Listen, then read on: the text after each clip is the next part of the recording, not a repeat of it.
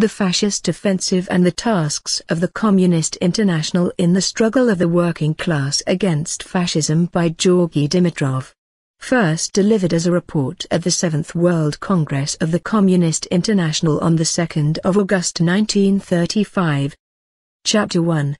Fascism and the Working Class. Comrades, as early as the 6th Congress, 1928.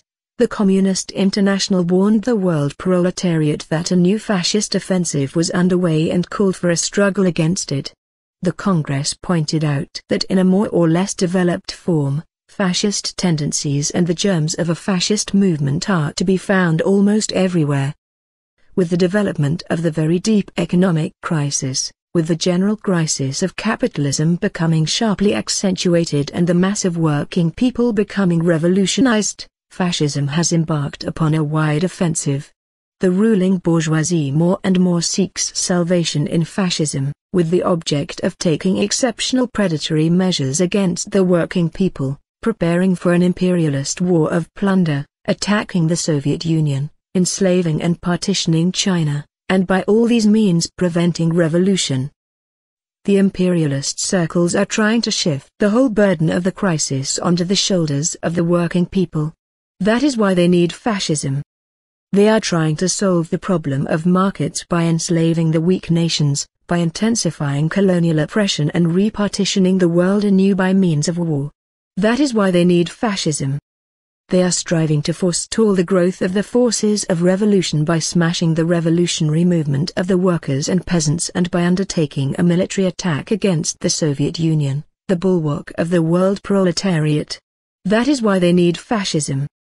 In a number of countries, Germany in particular, these imperialist circles have succeeded, before the masses had decisively turned towards revolution, in inflicting defeat on the proletariat, and establishing a fascist dictatorship.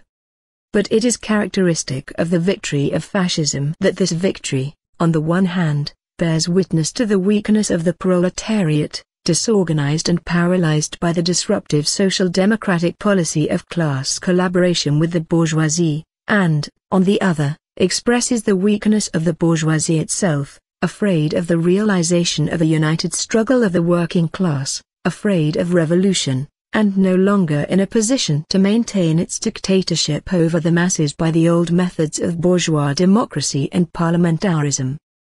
Part 1. The class character of fascism. Comrades, fascism in power was correctly described by the 13th Plenum of the Executive Committee of the Communist International as the open terrorist dictatorship of the most reactionary, most chauvinistic and the most imperialist elements of finance capital. The most reactionary variety of fascism is the German type of fascism. It has the effrontery to call itself National Socialism, though it has nothing in common with socialism. German fascism is not only bourgeois nationalism, it is fiendish chauvinism. It is a government system of political gangsterism, a system of provocation and torture practiced upon the working class and the revolutionary elements of the peasantry, the petty bourgeoisie and the intelligentsia. It is medieval barbarity and bestiality, it is unbridled aggression in relation to other nations. German fascism is acting as the spearhead of international counter-revolution, as the chief instigator of imperialist war, as the initiator of a crusade against the Soviet Union, the great fatherland of the working people of the whole world. Fascism is not a form of state power standing above both classes, the proletariat and the bourgeoisie, as Otto Bauer, for instance, has asserted. It is not the revolt of the petty bourgeoisie which has captured the machinery of the state, as the British socialist Brailsford declares. No, fascism is not a power standing above class, nor government of the petty bourgeoisie or the lumpen proletariat over finance capital. Fascism is the power of finance capital itself. It is the organization of terrorist vengeance against the working class and the revolutionary section of the peasantry and intelligentsia. In foreign policy, fascism is jingoism in its most brutal form, fomenting bestial hatred of other nations.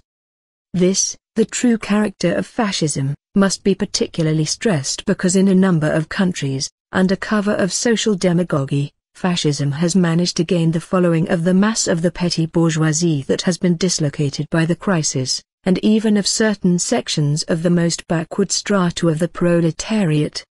These would never have supported fascism if they had understood its real character and its true nature. The development of fascism, and the fascist dictatorship itself, assume different forms in different countries, according to historical, social and economic conditions and to the national peculiarities, and the international position of the given country.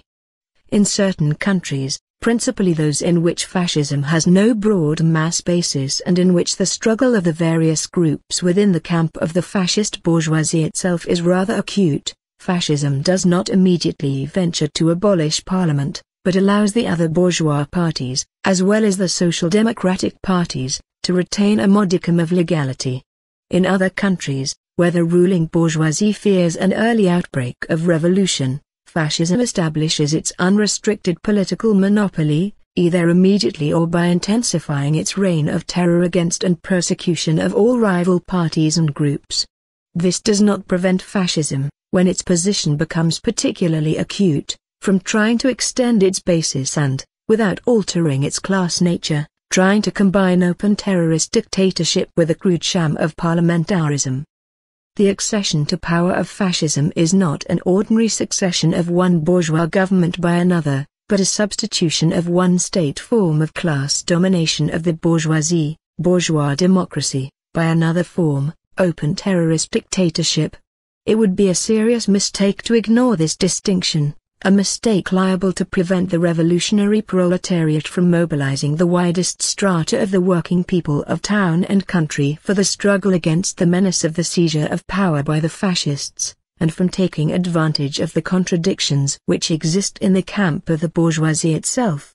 But it is a mistake, no less serious and dangerous, to underrate the importance, for the establishment of fascist dictatorship, of the reactionary measures of the bourgeoisie at present increasingly developing in bourgeois democratic countries, measures which suppress the democratic liberties of the working people, falsify and curtail the rights of parliament and intensify the repression of the revolutionary movement. Comrades, the accession to power of fascism must not be conceived of in so simplified and smooth a form, as though some committee or other of finance capital decided on a certain date to set up a fascist dictatorship. In reality, fascism usually comes to power in the course of a mutual, and at times severe, struggle against the old bourgeois parties, or a definite section of these parties, in the course of a struggle even within the fascist camp itself, a struggle which at times leads to armed clashes, as we have witnessed in the case of Germany, Austria and other countries. All this, however, does not make less important the fact that, before the establishment of a fascist dictatorship, bourgeois governments usually pass through a number of preliminary stages and adopt a number of reactionary measures which directly facilitate the accession to power of fascism. Whoever does not fight the reactionary measures of the bourgeoisie and the growth of fascism at these preparatory stages is not in a position to prevent the victory of fascism, but, on the contrary, facilitates that victory. The social democratic leaders glossed over and concealed from the masses the true class nature of fascism, and did not call them to the struggle against the increasingly reactionary measures of the bourgeoisie. They bear great historical responsibility for the fact that, at the decisive moment of the fascist offensive, a large section of the working people of Germany and of a number of other fascist countries failed to recognize in fascism the most bloodthirsty monster of finance capital, their most vicious enemy, and that these masses were not prepared to resist it. What is the source of the influence of fascism over the masses? Fascism is able to attract the masses because it demagogically appeals to their most urgent needs and demands. Fascism not only inflames prejudices that are deeply ingrained in the masses, but also plays on the better sentiments of the masses, on their sense of justice and sometimes even on their revolutionary traditions. Why do the German fascists, those lackeys of the bourgeoisie and mortal enemies of socialism, represent themselves to the masses as socialists, and depict their accession to power as a revolution? because they try to exploit the faith in revolution and the urge towards socialism that lives in the hearts of the mass of working people in Germany.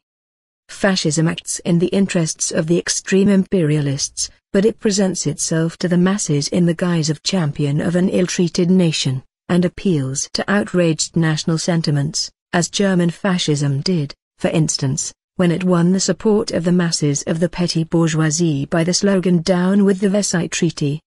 Fascism aims at the most unbridled exploitation of the masses, but it approaches them with the most artful anti-capitalist demagogy, taking advantage of the deep hatred of the working people against the plundering bourgeoisie, the banks, trusts and financial magnates, and advancing those slogans which at the given moment are most alluring to the politically immature masses.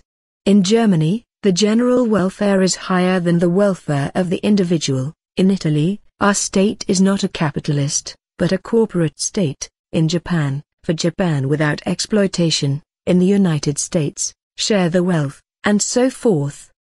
Fascism delivers up the people to be devoured by the most corrupt and venal elements, but comes before them with the demand for an honest and incorruptible government. Speculating on the profound disillusionment of the masses in bourgeois democratic governments, fascism hypocritically denounces corruption. It is in the interests of the most reactionary circles of the bourgeoisie that fascism intercepts the disappointed masses who desert the old bourgeois parties. But it impresses these masses by the vehemence of its attacks on the bourgeois governments and its irreconcilable attitude to the old bourgeois parties. Surpassing in its cynicism and hypocrisy all other varieties of bourgeois reaction, fascism adapts its demagogy to the national peculiarities of each country, and even to the peculiarities of the various social strata in one and the same country. And the mass of the petty bourgeoisie and even a section of the workers, reduced to despair by want, unemployment and the insecurity of their existence, fall victim to the social and chauvinist demagogy of fascism. Fascism comes to power as a party of attack on the revolutionary movement of the proletariat, on the mass of the people who are in a state of unrest, yet it stages its accession to power as a revolutionary movement against the bourgeoisie on behalf of the whole nation and for the salvation of the nation. One recalls Mussolini's March on Rome, Pilsudski's March on Warsaw, Hitler's National Socialist Revolution in Germany, and so forth. But whatever the masks that fascism adopts, whatever the forms in which it presents itself, whatever the ways by which it comes to power, fascism is a most ferocious attack by capital on the mass of the working people. Fascism is unbridled chauvinism and predatory war. Fascism is rabid reaction and counter-revolution. Fascism is the most vicious enemy of the working class and of all working people. Chapter 1 Part 2. What does fascist victory bring to the masses? Fascism promised the workers a fair wage, but actually it has brought them an even lower, a pauper, standard of living. It promised work for the unemployed, but actually it has brought them even more painful torments of starvation and forced servile labor. In practice it converts the workers and unemployed into pariahs of capitalist society, stripped of rights, destroys their trade unions, deprives them of the right to strike and to have their working class press, forces them into fascist organizations, plunders their social insurance funds and transforms the mills and factories into barracks where the unbridled arbitrary rule of the capitalist reigns. Fascism promised the working youth a broad highway to a brilliant future. But actually it has brought wholesale dismissals of young workers, labor camps and incessant military drilling for a war of conquest. Fascism promised to guarantee office workers, petty officials and intellectuals security of existence, to destroy the omnipotence of the trusts and wipe out profiteering by bank capital. But actually it has brought them an ever greater degree of despair and uncertainty as to the morrow. It is subjecting them to a new bureaucracy made up of the most submissive of its followers. It is setting up an intolerable dictatorship of the trusts and spreading corruption and degeneration to an unprecedented extent. Fascism promised the ruined and impoverished peasants to put an end to debt bondage, to abolish rent and even to expropriate the landed estates without compensation, in the interests of the landless and ruined peasants. but actually it is placing the laboring peasants in a state of unprecedented servitude to the trusts and the fascist state apparatus, and pushes to the utmost limit the exploitation of the great mass of the peasantry by the big landowners, the banks and the usurers. Germany will be a peasant country, or will not be at all, Hitler solemnly declared. And what did the peasants of Germany get under Hitler? The moratorium, which has already been cancelled. Or the law on the inheritance of peasant property, which leads to millions of sons and daughters of peasants being squeezed out of the villages and reduced to paupers. Farm laborers have been transformed into semi-serfs, deprived even of the elementary right of free movement. The working peasants have been deprived of the opportunity of selling the produce of their farms in the market. And in Poland? The Polish peasant, says the Polish newspapers, employs methods and means which were used perhaps only in the Middle Ages. He nurses the fire in his stove and lends it to his neighbor, he splits matches into several parts, he lends dirty soap water to others, he boils herring barrels in order to obtain salt water. This is not a fable, but the actual state of affairs in the countryside, of the truth of which anybody may convince himself. And it is not communists who write this, comrades, but a Polish reactionary newspaper. But this is by no means all.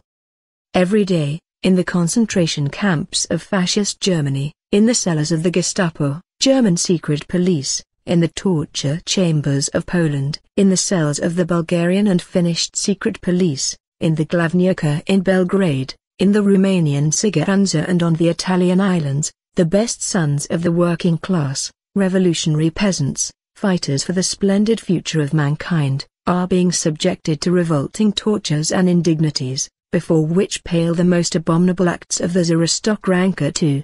The blackguardly German fascists beat husbands to a bloody pulp in the presence of their wives, and send the ashes of murdered sons by parcel post to their mothers. Sterilization has been made a method of political warfare. In the torture chambers, imprisoned anti-fascists are given injections of poison. Their arms are broken, their eyes gouged out, they are strung up and have water pumped into them, the fascist swastika is carved in their living flesh. I have before me a statistical summary drawn up by the International Red Aid, international organization of that time for aid to revolutionary fighters, regarding the number of killed, wounded, arrested, maimed and tortured to death in Germany, Poland, Italy, Austria, Bulgaria and Yugoslavia. In Germany alone, since the National Socialists came to power, over 4,200 anti-fascist workers, peasants, employees, intellectuals, communists, social democrats and members of opposition Christian organizations, have been murdered, 317,800 arrested, 218,600 injured and subjected to torture. In Austria, since the battles of February last year, the Christian fascist government has murdered 1,900 revolutionary workers, maimed and injured 10,000 and arrested 40,000. And this summary, comrades, is far from complete. Words fail me in describing the indignation which seizes us at the thought of the torments which the working people are now undergoing in a number of fascist countries. The facts and figures we quote do not reflect 1/100th part of the true picture of the exploitation and tortures inflicted by the White Terror in forming part of the daily life of the working class in many capitalist countries. Volumes cannot give a just picture of the countless brutalities inflicted by fascism on the working people. With feelings of profound emotion and hatred for the fascist butchers, we dip the banners of the Communist International before the unforgettable memory of John Scheer, Furt Schulz and Lutyens in Germany, Koloman Wallace and Munich Ritter in Austria, Sala and Fürst in Hungary, Kovachev, Lyutai Brodsky and Voikov in Bulgaria, before the memory of thousands and thousands of communists, social democrats and non-party workers, peasants and representatives of the progressive intelligentsia who have laid down their lives in the struggle against fascism. From this platform we greet the leader of the German proletariat and the honorary chairman of our Congress, Comrade Thalmann. We greet Comrades Rakoczy, Gramsci, and Tikhon. We greet Tom Mooney, who has been languishing in prison for 18 years, and the thousands of other prisoners of capitalism and fascism, and we say to them, brothers in the fight, brothers in arms, you are not forgotten. We are with you. We shall give every hour of our lives, every drop of our blood, for your liberation, and for the liberation of all working people from the shameful regime of fascism. Comrades, it was Lenin who warned us that the bourgeoisie may succeed in overwhelming the working people by savage terror, in checking the growing forces of revolution for brief periods of time, but that, nevertheless, this would not save it from its doom. Life will assert itself, Lenin wrote, let the bourgeoisie rave, work itself into a frenzy, overdo things, commit stupidities, take vengeance on the Bolsheviks in advance and endeavor to kill off, in India, Hungary, Germany, etc., hundreds, thousands and hundreds of thousands more of yesterday's and tomorrow's Bolsheviks. Acting thus, the bourgeoisie acts as all classes doomed by history have acted. Communists should know that the future, at any rate, belongs to them, therefore we can and must combine the most intense passion in the great revolutionary struggle with the coolest and the most sober evaluation of the mad ravings of the bourgeoisie. V. I. Lenin, Left-Wing Communism, An Infantile Disorder, New York, 1949, pages 81 to 82, Collected Works 31 to 101. A. If we and the proletariat of the whole world firmly follow the path indicated by Lenin, the bourgeoisie will perish in spite of everything. Chapter 1 Part 3. Is the victory of fascism inevitable? Why was it that fascism could triumph, and how? Fascism is the most vicious enemy of the working class and working people, who constitute 9/10 of the German people, 9/10 of the Austrian people, 9/10 of the people in other fascist countries. How, in what way, could this vicious enemy triumph? Fascism was able to come to power primarily because the working class, owing to the policy of class collaboration with the bourgeoisie pursued by the social democratic leaders, proved to be split, politically and organizationally disarmed, in face of the onslaught of the bourgeoisie. And the communist parties, on the other hand, apart from and in opposition to the Social Democrats, were not strong enough to rouse the masses and to lead them in a decisive struggle against fascism. And, indeed, let the millions of social democratic workers, who together with their communist brothers are now experiencing the horrors of fascist barbarism, seriously reflect on the following. If, in 1918, when revolution broke out in Germany and Austria, the Austrian and German proletariat had not followed the social democratic leadership of Otto Bauer, Friedrich Adler and Karl Renner in Austria and Ebert and Siedmann in Germany, but had followed the road of the Russian Bolsheviks, the road of Lenin, there would now be no fascism in Austria or Germany, in Italy or Hungary, in Poland or in the Balkans. Not the bourgeoisie, but the working class would long ago have been the master of the situation in Europe. Take, for example, the Austrian Social Democratic Party. The revolution of 1918 raised it to a tremendous height. It held the power in its hands, it held strong positions in the army and in the state apparatus. Relying on these positions, it could have nipped fascism in the bud. But it surrendered one position of the working class after another without resistance. It allowed the bourgeoisie to strengthen its power, annul the constitution, purge the state apparatus, army and police force of social democratic functionaries, and take the arsenals away from the workers. It allowed the fascist bandits to murder social democratic workers with impunity and accepted the terms of the Huttenberg Pact III, which gave the fascist elements entry to the factories. At the same time the social democratic leaders fooled the workers with the Linz Program 4, which contained the alternative possibility of using armed force against the bourgeoisie and establishing the proletarian dictatorship, assuring them that in the event of the ruling class using force against the working class, the party would reply by a call for general strike and for armed struggle.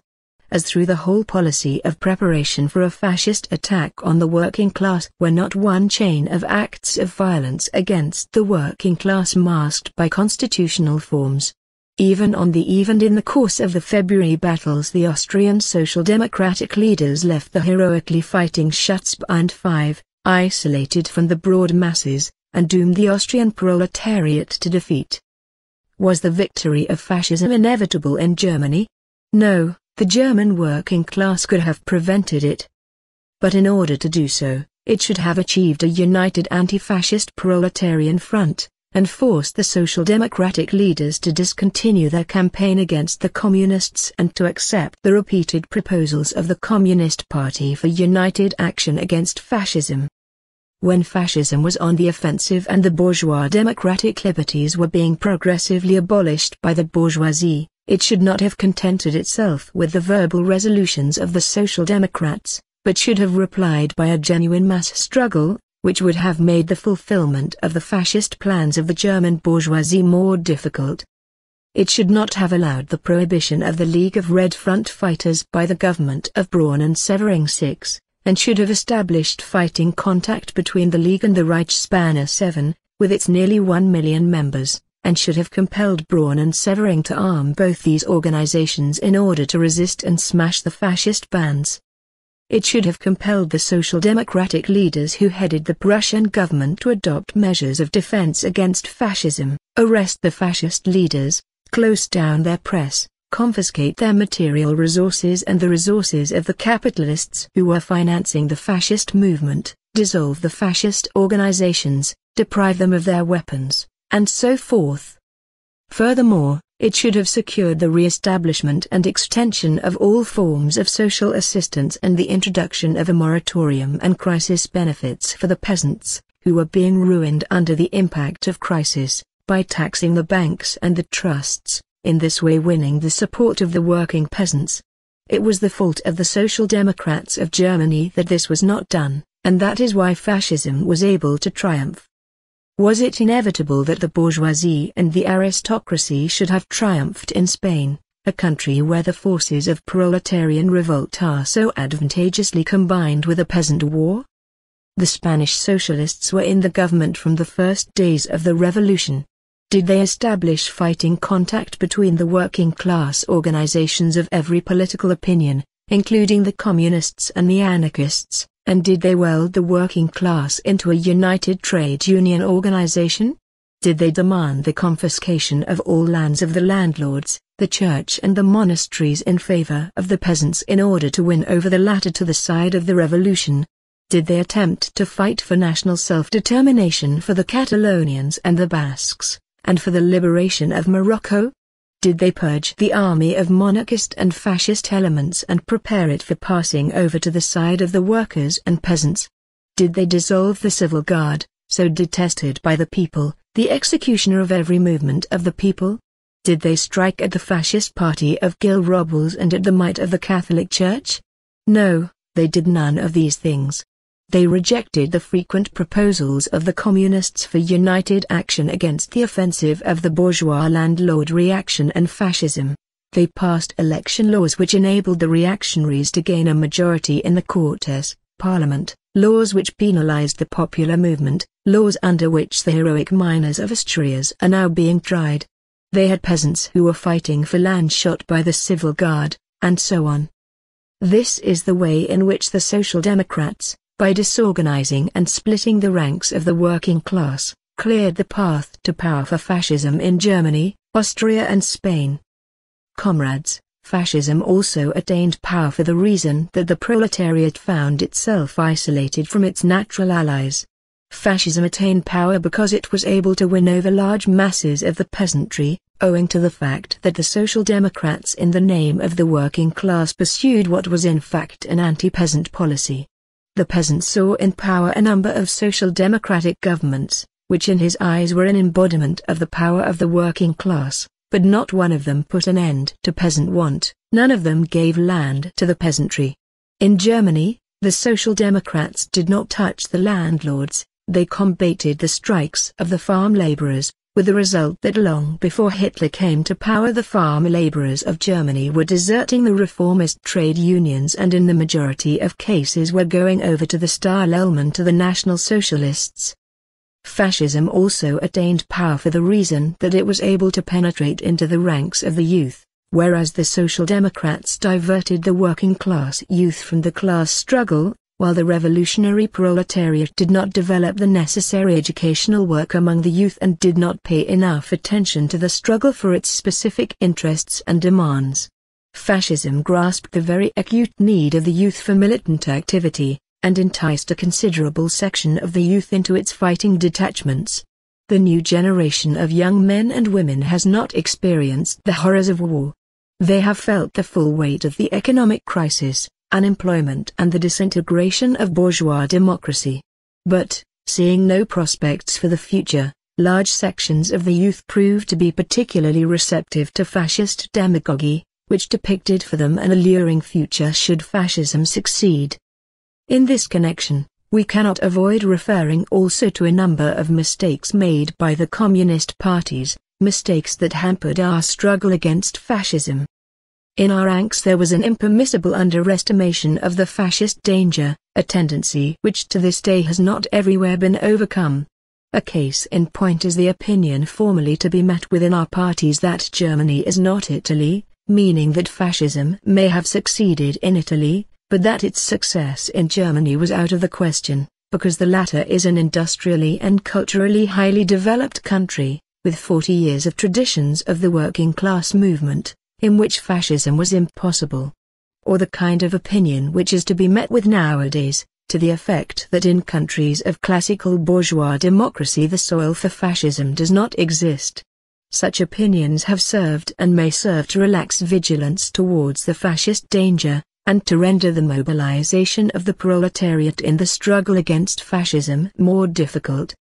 One might also cite quite a few instances where communists were taken unawares by the fascist coup.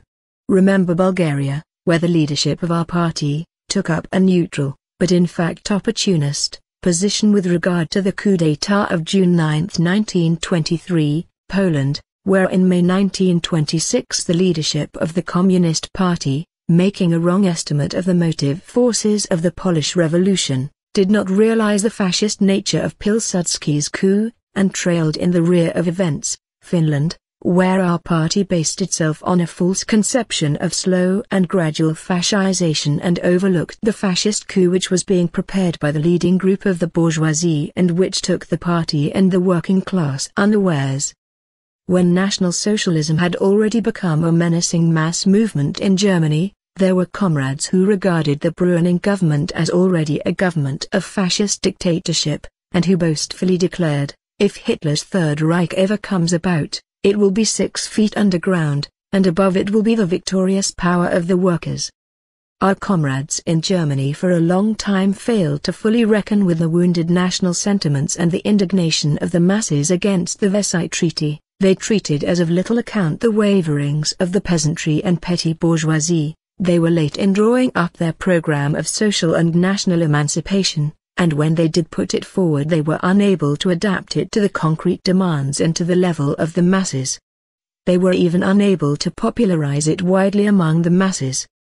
In a number of countries, the necessary development of a mass fight against fascism was replaced by barren debates on the nature of fascism in general and by a narrow sectarian attitude in formulating and solving the immediate political tasks of the party.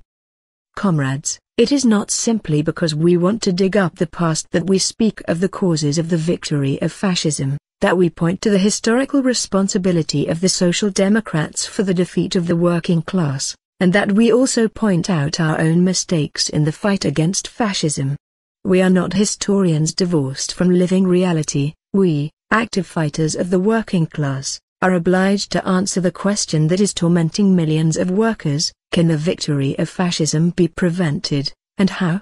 And we reply to these millions of workers: yes, comrades, the road to fascism can be blocked. It is quite possible. It depends on ourselves, on the workers, the peasants and all working people. Whether the victory of fascism can be prevented depends first and foremost on the militant activity of the working class itself, on whether its forces are welded into a single militant army combating the offensive of capitalism and fascism. By establishing its fighting unity, the proletariat would paralyze the influence of fascism over the peasantry, the urban petty bourgeoisie, the youth and the intelligentsia, and would be able to neutralize one section of them and win over the other section.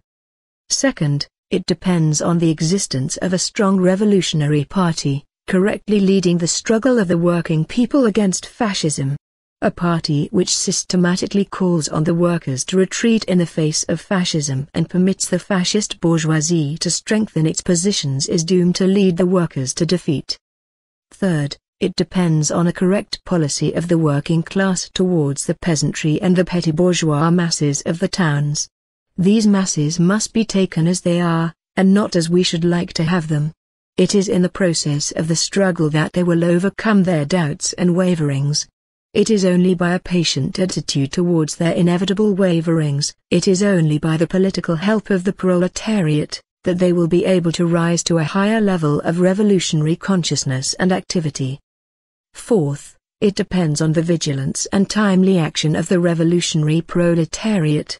The latter must not allow fascism to take it unawares, it must not surrender the initiative to fascism, but must inflict decisive blows on it before it can gather its forces. It must not allow fascism to consolidate its position, it must repel fascism wherever and whenever it rears its head, it must not allow fascism to gain new positions. This is what the French proletariat is so successfully trying to do. These are the main conditions for preventing the growth of fascism and its succession to power. Chapter 1. Part 4. The fascist dictatorship of the bourgeoisie is a ferocious power, but an unstable one. What are the chief causes of the instability of fascist dictatorship?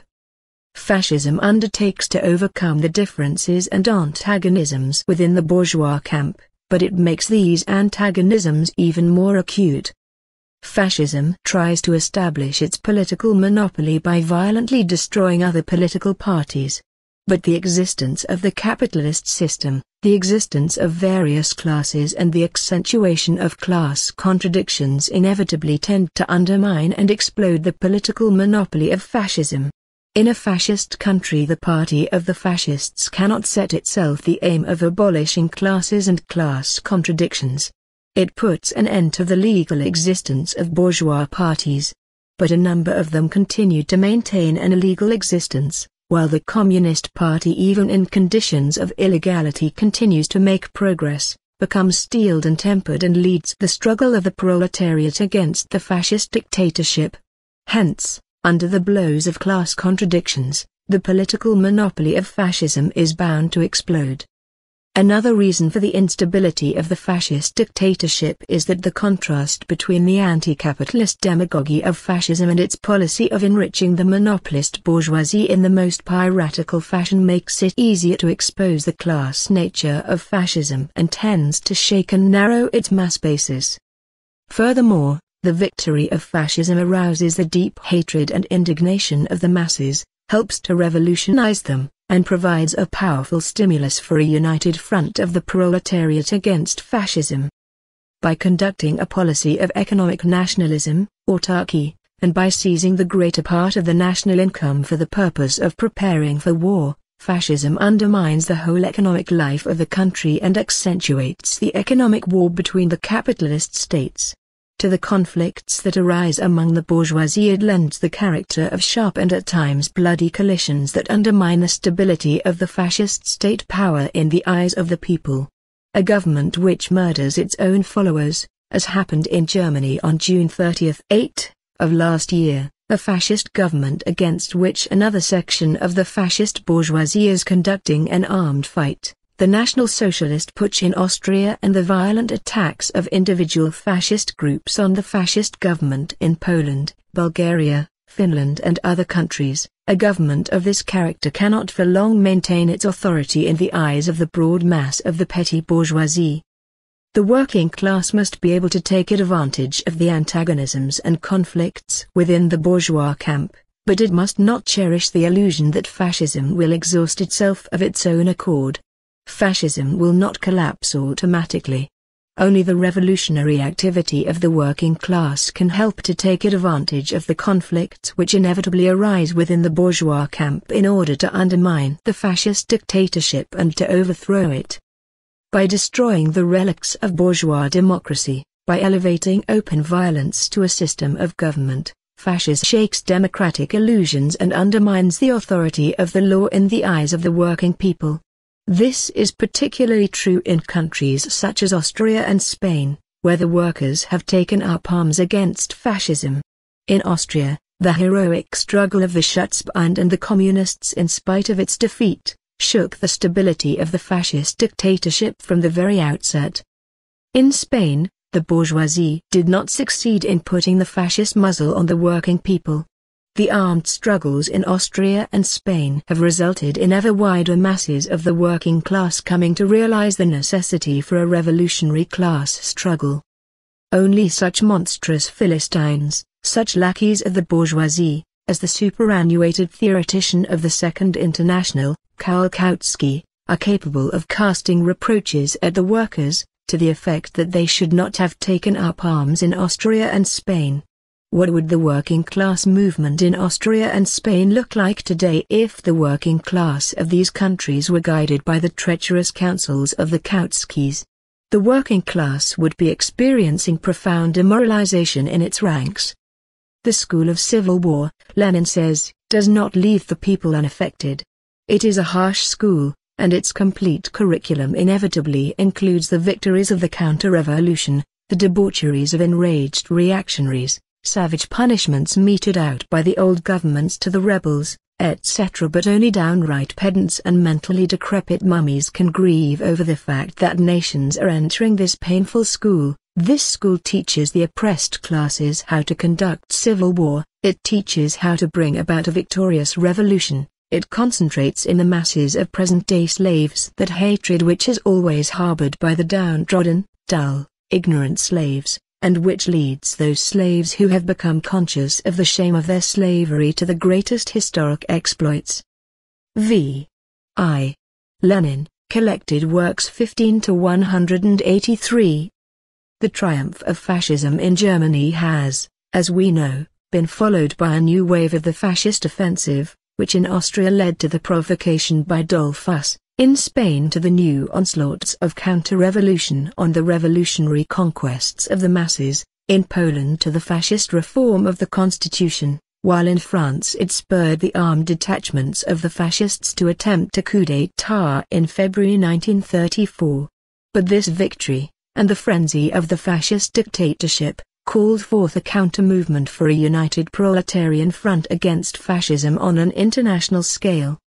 The burning of the Reichstag, which served as a signal for the general attack of fascism on the working class, the seizure and spoliation of the trade unions and the other working class organizations, the groans of the tortured anti-fascists rising from the vaults of the fascist barracks and concentration camps, are making clear to the masses what has been the outcome of the reactionary, disruptive role played by the German social democratic leaders, who rejected the proposal made by the communists for a joint struggle against advancing fascism. These things are convincing the masses of the necessity of uniting all forces of the working class for the overthrow of fascism. Hitler's victory also provided a decisive stimulus for the creation of a united front of the working class against fascism in France. Hitler's victory not only aroused in the workers a fear of the fate that befell the German workers, not only kindled hatred for the executioners of their German class brothers, but also strengthened in them the determination never in any circumstances to allow in their country what happened to the working class in Germany. The powerful urge towards a united front in all the capitalist countries shows that the lessons of defeat have not been in vain. The working class is beginning to act in a new way.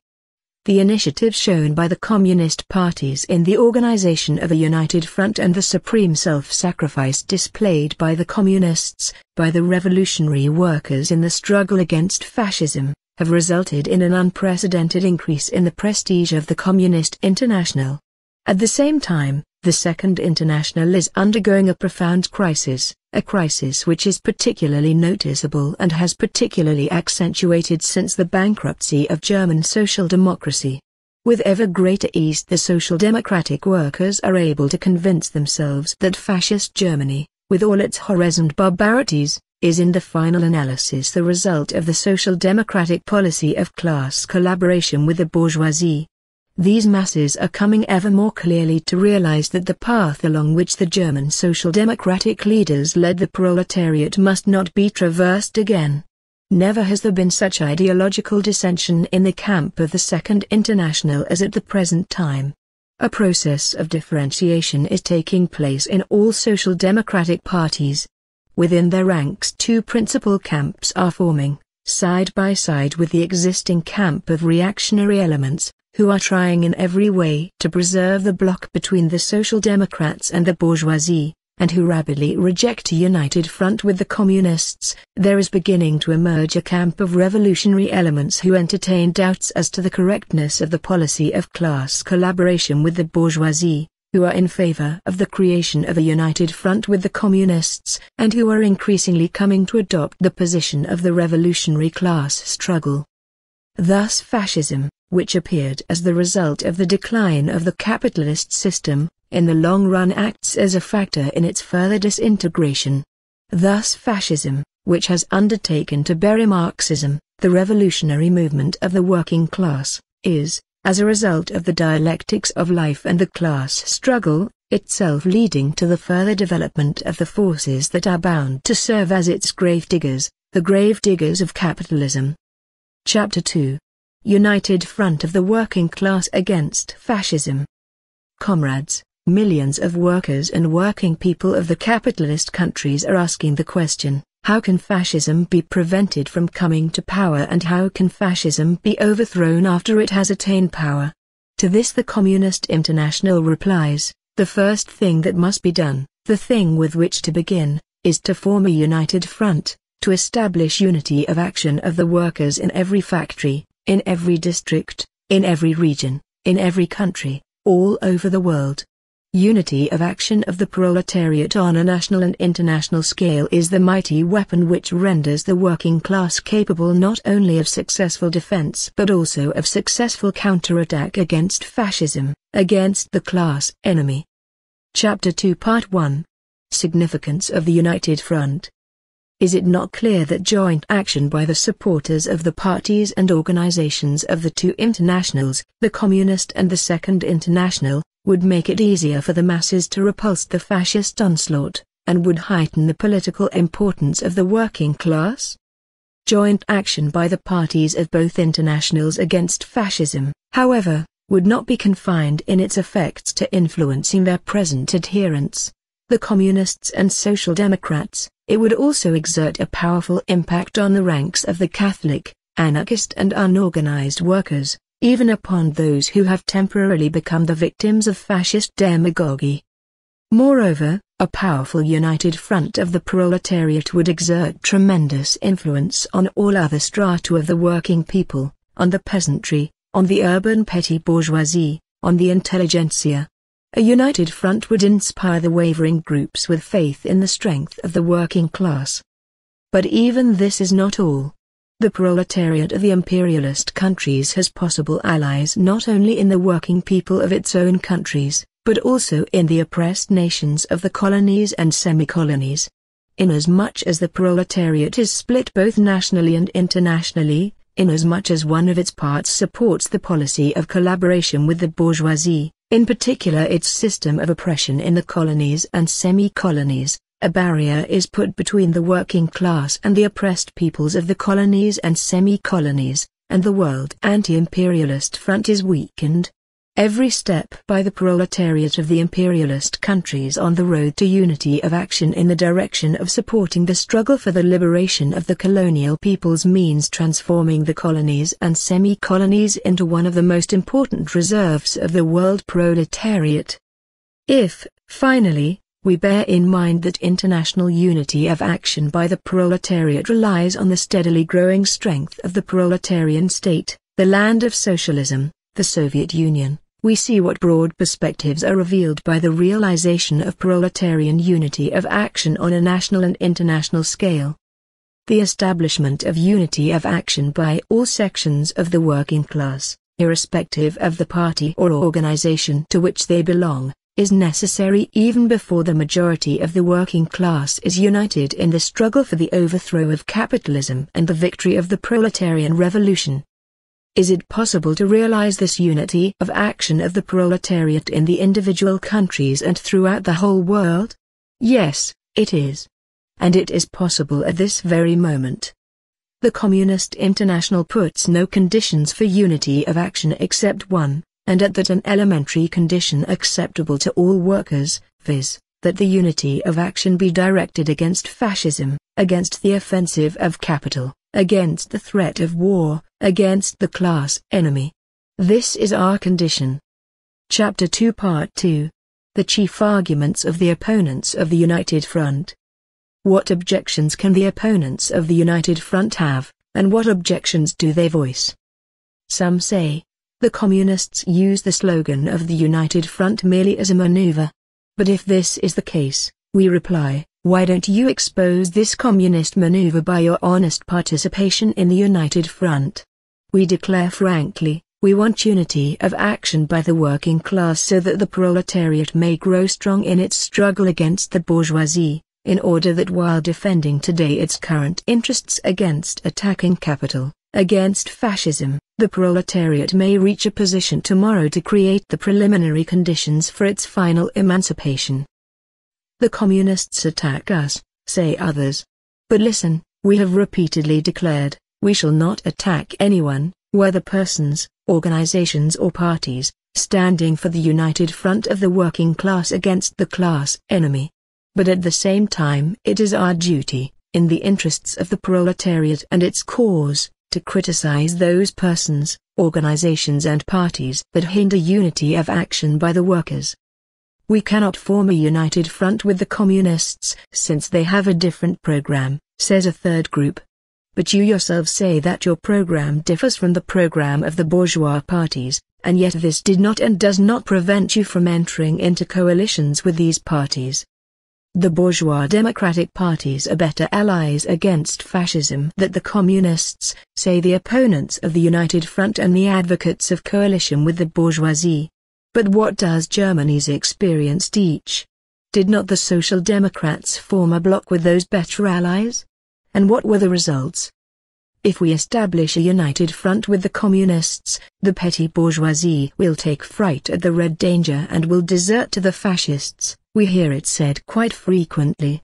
But does the united front represent a threat to the peasants, small traders, artisans, working intellectuals?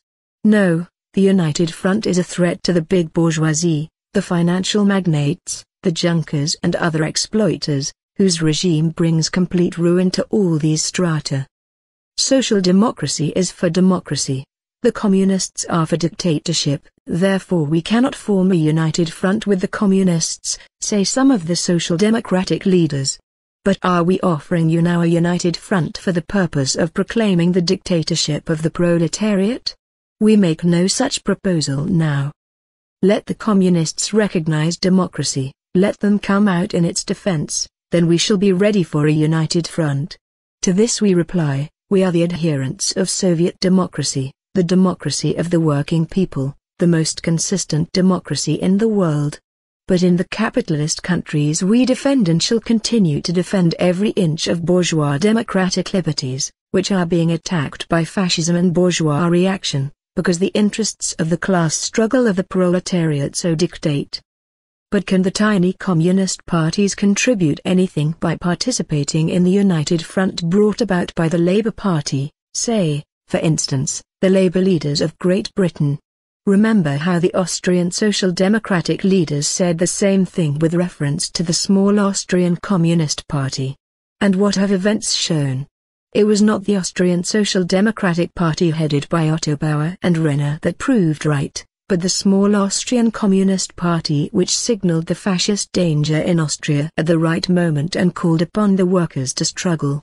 The whole experience of the labor movement has shown that the communists, with all their relative insignificance in numbers, are the motive power of the militant activity of the proletariat. Moreover, it must not be forgotten that the communist parties of Austria or Great Britain are not only the tens of thousands of workers who are adherents of the party, but are parts of the world communist movement, are sections of the Communist International, whose leading party is the party of a proletariat which has already achieved victory and rules over 1/6 of the globe. But the United Front did not prevent fascism from being victorious in the Saar, is another objection advanced by the opponents of the United Front. Strange is the logic of these gentlemen. First they leave no stone unturned to ensure the victory of fascism, and then they rejoice with malicious glee because the United Front, which they entered into only at the last moment, did not lead to the victory of the workers. If we were to form a united front with the communists, we should have to withdraw from the coalition, and reactionary and fascist parties would enter the government, say the Social Democratic leaders holding cabinet posts in various countries. Very well. Was not the German Social Democratic Party in a coalition government? It was. Was not the Austrian Social Democratic Party in office? Were not the Spanish socialists in the same government as the bourgeoisie? They were. Did the participation of the Social Democratic parties in the bourgeois coalition governments in these countries prevent fascism from attacking the proletariat? It did not. Consequently, it is as clear as daylight that participation of Social Democratic ministers in bourgeois governments is not a barrier to fascism. The communists act like dictators. They want to prescribe and dictate everything to us. No. We prescribe nothing and dictate nothing. We only put forward our proposals, being convinced that if realized they will meet the interests of the working people. This is not only the right but the duty of all those acting in the name of the workers. You are afraid of the dictatorship of the communists? Let us jointly submit to the workers all proposals, both yours and ours, jointly discuss them together with all the workers, and choose those proposals which are most useful to the cause of the working class. Thus all these arguments against a united front will not stand the slightest criticism. They are rather the flimsy excuses of the reactionary leaders of social democracy, who prefer their united front with the bourgeoisie to the united front of the proletariat. No. These excuses will not hold water. The international proletariat has experienced the suffering caused by the split in the working class, and becomes more and more convinced that the united front, the unity of action of the proletariat on a national and international scale, is at once necessary and perfectly possible. Chapter 2 Part 3. Content and Forms of the United Front. What is and ought to be the basic content of the United Front at the present stage? The defense of the immediate economic and political interests of the working class, the defense of the working class against fascism, must form the starting point and main content of the United Front in all capitalist countries. We must not confine ourselves to bare appeals to struggle for the proletarian dictatorship. We must find and advance those slogans and forms of struggle which arise from the vital needs of the masses, from the level of their fighting capacity at the present stage of development. We must point out to the masses what they must do today to defend themselves against capitalist spoliation and fascist barbarity. We must strive to establish the widest united front with the aid of joint action by workers' organizations of different trends for the defense of the vital interests of the laboring masses. This means, first, joint struggle really to shift the burden of the consequences of the crisis onto the shoulders of the ruling classes, the shoulders of the capitalists and landlords, in a word, onto the shoulders of the rich. Second, joint struggle against all forms of the fascist offensive, in defense of the gains and the rights of the working people, against the abolition of bourgeois democratic liberties. Third, joint struggle against the approaching danger of an imperialist war, a struggle that will make the preparation of such a war more difficult. We must tirelessly prepare the working class for a rapid change in forms and methods of struggle when there is a change in the situation. As the movement grows and the unity of the working class strengthens, we must go further, and prepare the transition from the defensive to the offensive against capital, steering towards the organization of a mass political strike. It must be an absolute condition of such a strike to draw into it the main trade unions of the countries concerned. Communists, of course, cannot and must not for a moment abandon their own independent work of communist education, organization and mobilization of the masses. However, To ensure that the workers find the road of unity of action, it is necessary to strive at the same time both for short-term and for long-term agreements that provide for joint action with social democratic parties, reformist trade unions and other organizations of the working people against the class enemies of the proletariat.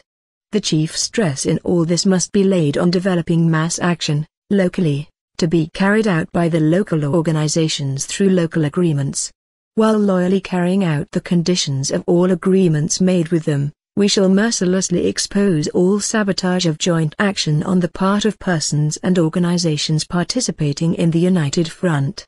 To any attempt to wreck the agreements, and such attempts may possibly be made, we shall reply by appealing to the masses while continuing untiringly to struggle for restoration of the broken unity of action. It goes without saying that the practical realization of a united front will take various forms in various countries, depending upon the condition and character of the workers' organizations and their political level, upon the situation in the particular country, upon the changes in progress in the international labor movement, etc. These forms may include, for instance, coordinated joint action of the workers to be agreed upon from case to case on definite occasions, on individual demands or on the basis of a common platform, coordinated actions in individual enterprises or by whole industries, coordinated actions on a local, regional, national or international scale, coordinated actions for the organization of the economic struggle of the workers, for carrying out mass political actions, for the organization of joint self-defense against fascist attacks, coordinated actions in rendering aid to political prisoners and their families, in the field of struggle against social reaction, joint actions in the defense of the interests of the youth and women, in the field of the cooperative movement, cultural activity, sport, etc. It would be insufficient to rest content with the conclusion of a pact providing for joint action and the formation of contact committees from the parties and organizations participating in the United Front, like those we have in France, for instance. That is only the first step. The pact is an auxiliary means for obtaining joint action, but by itself it does not constitute a united front. A contact commission between the leaders of the Communist and Socialist parties is necessary to facilitate the carrying out of joint action, but by itself it is far from adequate for a real development of the United Front, for drawing the widest masses into the struggle against fascism. The Communists and all revolutionary workers must strive for the formation of elected, and in the countries of fascist dictatorship, selected from among the most authoritative participants in the United Front movement, non-party class bodies of the United Front, at the factories, among the unemployed, in the working class districts, among the small townsfolk and in the villages. Only such bodies will be able to include also the vast masses of unorganized working people in the United Front movement, and will be able to assist in developing mass initiative in the struggle against the capitalist offensive, against fascism and reaction, and on this basis create the necessary broad active rank and file of the United Front and train hundreds and thousands of non-party Bolsheviks in the capitalist countries. Joint action of the organized workers is the beginning, the foundation. But we must not lose sight of the fact that the unorganized masses constitute the vast majority of workers. Thus, in France the number of organized workers, communists, socialists, trade union members of various trends is altogether about 1 million, while the total number of workers is 11 million. In Great Britain there are approximately 5 million members of trade unions and parties of various trends. At the same time the total number of workers is 14 million. In the United States of America about 5 million workers are organized, while altogether there are 38 million workers in that country. About the same ratio holds good for a number of other countries. In normal times this mass in the main does not participate in political life. But now this gigantic mass is getting into motion more and more, is being brought into political life, comes out onto the political arena. The creation of non-partisan class bodies is the best form for carrying out, extending and strengthening a united front among the rank and file of the masses. These bodies will likewise be the best bulwark against any attempt of the opponents of the United Front to disrupt the growing unity of action of the working class. Chapter 2 Part 4. The Anti-Fascist People's Front. In mobilizing the mass of working people for the struggle against fascism, the formation of a wide anti-fascist people's front on the basis of the Proletarian United Front is a particularly important task. The success of the whole struggle of the proletariat is closely bound up with the establishment of a fighting alliance between the proletariat, on the one hand, and the laboring peasantry and basic mass of the urban petty bourgeoisie who together form the majority of the population even in industrially developed countries, on the other. In its agitation, fascism, desirous of winning these masses to its own side, tries to set the mass of the working people in town and countryside against the revolutionary proletariat, frightening the petty bourgeoisie with the bogey of the Red Peril. We must turn this weapon against those who wield it and show the working peasants, artisans and intellectuals whence the real danger threatens. We must show concretely who it is that piles the burden of taxes and imposts onto the peasant and squeezes usurious interest out of him, who it is that, while owning the best land and every form of wealth, drives the peasant and his family from their plot of land and dooms them to unemployment and poverty.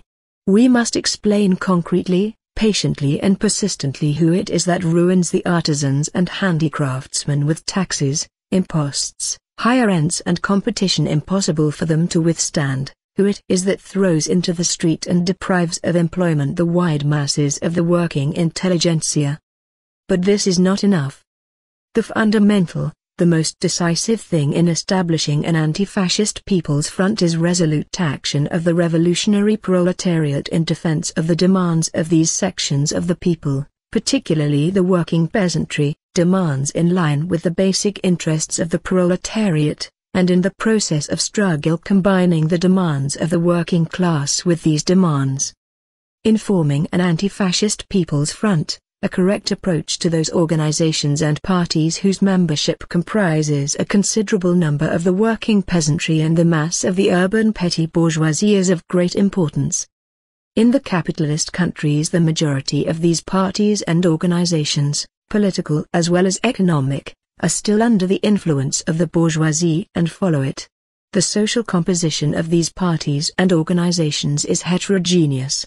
They include rich peasants side by side with landless peasants, big businessmen alongside petty shopkeepers, but control is in the hands of the former, the agents of big capital. This obliges us to approach the different organizations in different ways, remembering that often the bulk of the membership ignores the real political character of its leadership. Under certain conditions we can and must try to draw these parties and organizations or certain sections of them to the side of the anti-fascist people's front, despite their bourgeois leadership. Such, for instance, is today the situation in France with the Radical Party, in the United States with various farmers' organizations, in Poland with the Stronnictwo Ludowe, 9, in Yugoslavia with the Croatian Peasants' Party, in Bulgaria with the Agrarian Union, in Greece with the Agrarians, etc. But regardless of whether or not there is any chance of attracting these parties and organizations as a whole to the People's Front, our tactics must under all circumstances be directed towards drawing the small peasants, artisans, handicraftsmen, etc., among their members into an anti-fascist People's Front.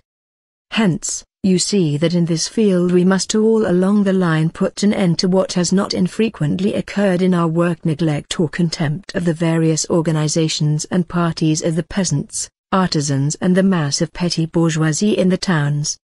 Chapter 2 Part 5. Key questions of the United Front in individual countries. In every country there are certain key questions, which at the present stage are agitating vast masses of the population and around which the struggle for the establishment of a united front must be developed. If these key points, or key questions, are properly grasped it will ensure and accelerate the establishment of a united front. The United States of America.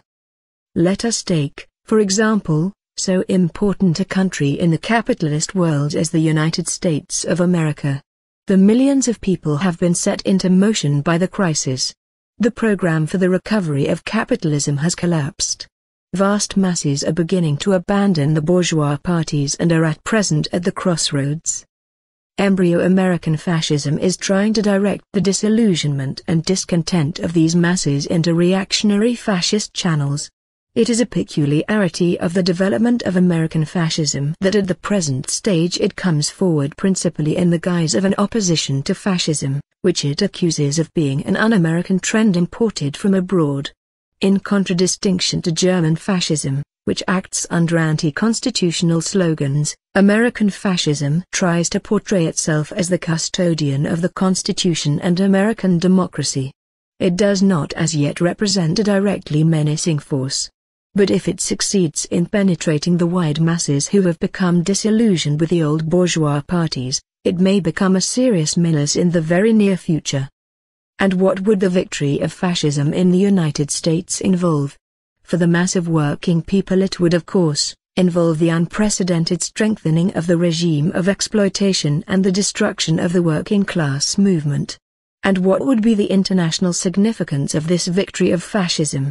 As we know, the United States is not Hungary, nor Finland, nor Bulgaria, nor Latvia. The victory of fascism in the United States would vitally change the whole international situation. Under these circumstances, can the American proletariat content itself with organizing only its class-conscious vanguard, which is prepared to follow the revolutionary path? It is perfectly obvious that the interests of the American proletariat demand that all its forces dissociate themselves from the capitalist parties without delay. It must find in good time ways and suitable forms to prevent fascism from winning over the wide mass of discontented working people. And here it must be said that under American conditions the creation of a mass party of the working people, a workers' and farmers' party, might serve as such a suitable form. Such a party would be a specific form of the mass people's front in America and should be put in opposition to the parties of the trusts and the banks, and likewise to growing fascism. Such a party, of course, will be neither socialist nor communist. But it must be an anti-fascist party and must not be an anti-communist party. The program of this party must be directed against the banks, trusts and monopolies, against the principal enemies of the people, who are gambling on the woes of the latter.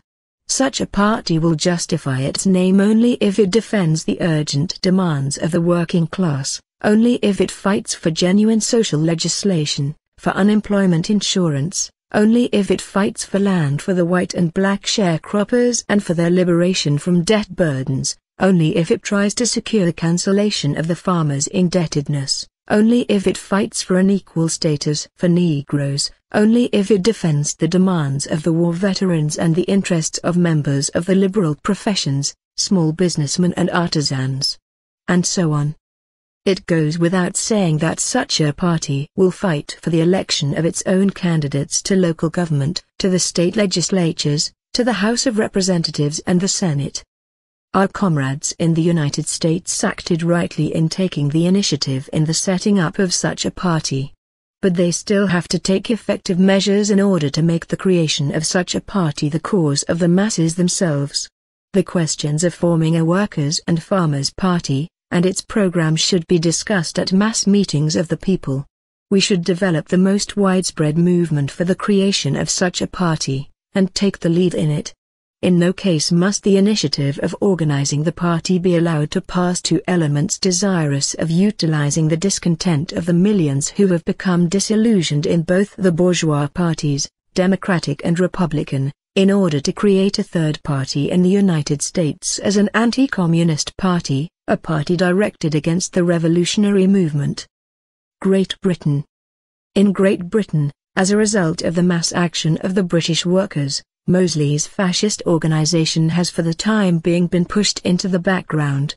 But we must not close our eyes to the fact that the so-called national government is passing a number of reactionary measures directed against the working class, as a result of which conditions are being created in Great Britain, too, which will make it easier for the bourgeoisie, if necessary, to pass to a fascist regime.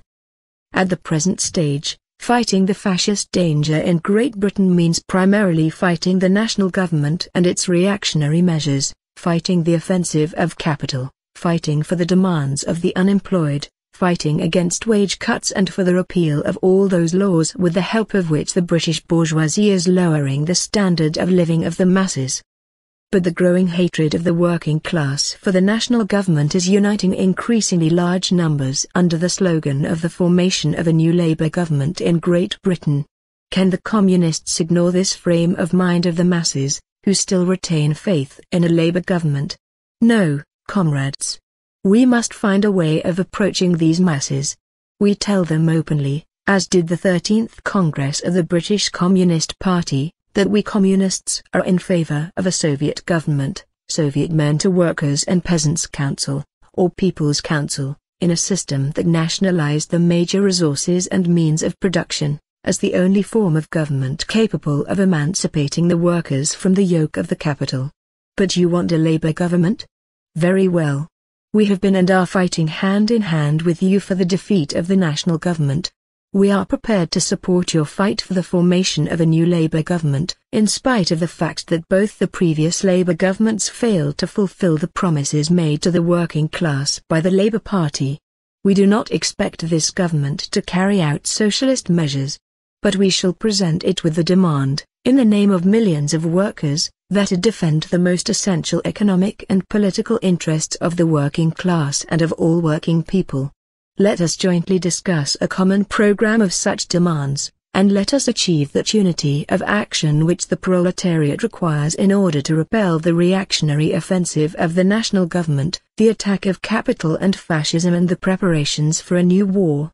On this basis, the British comrades are prepared at the forthcoming parliamentary elections to cooperate with branches of the Labour Party against the national government, and also against Lloyd George, who is trying in his own way in the interests of the British bourgeoisie to lure masses into following him against the cause of the working class. The position of the British communists is a correct one.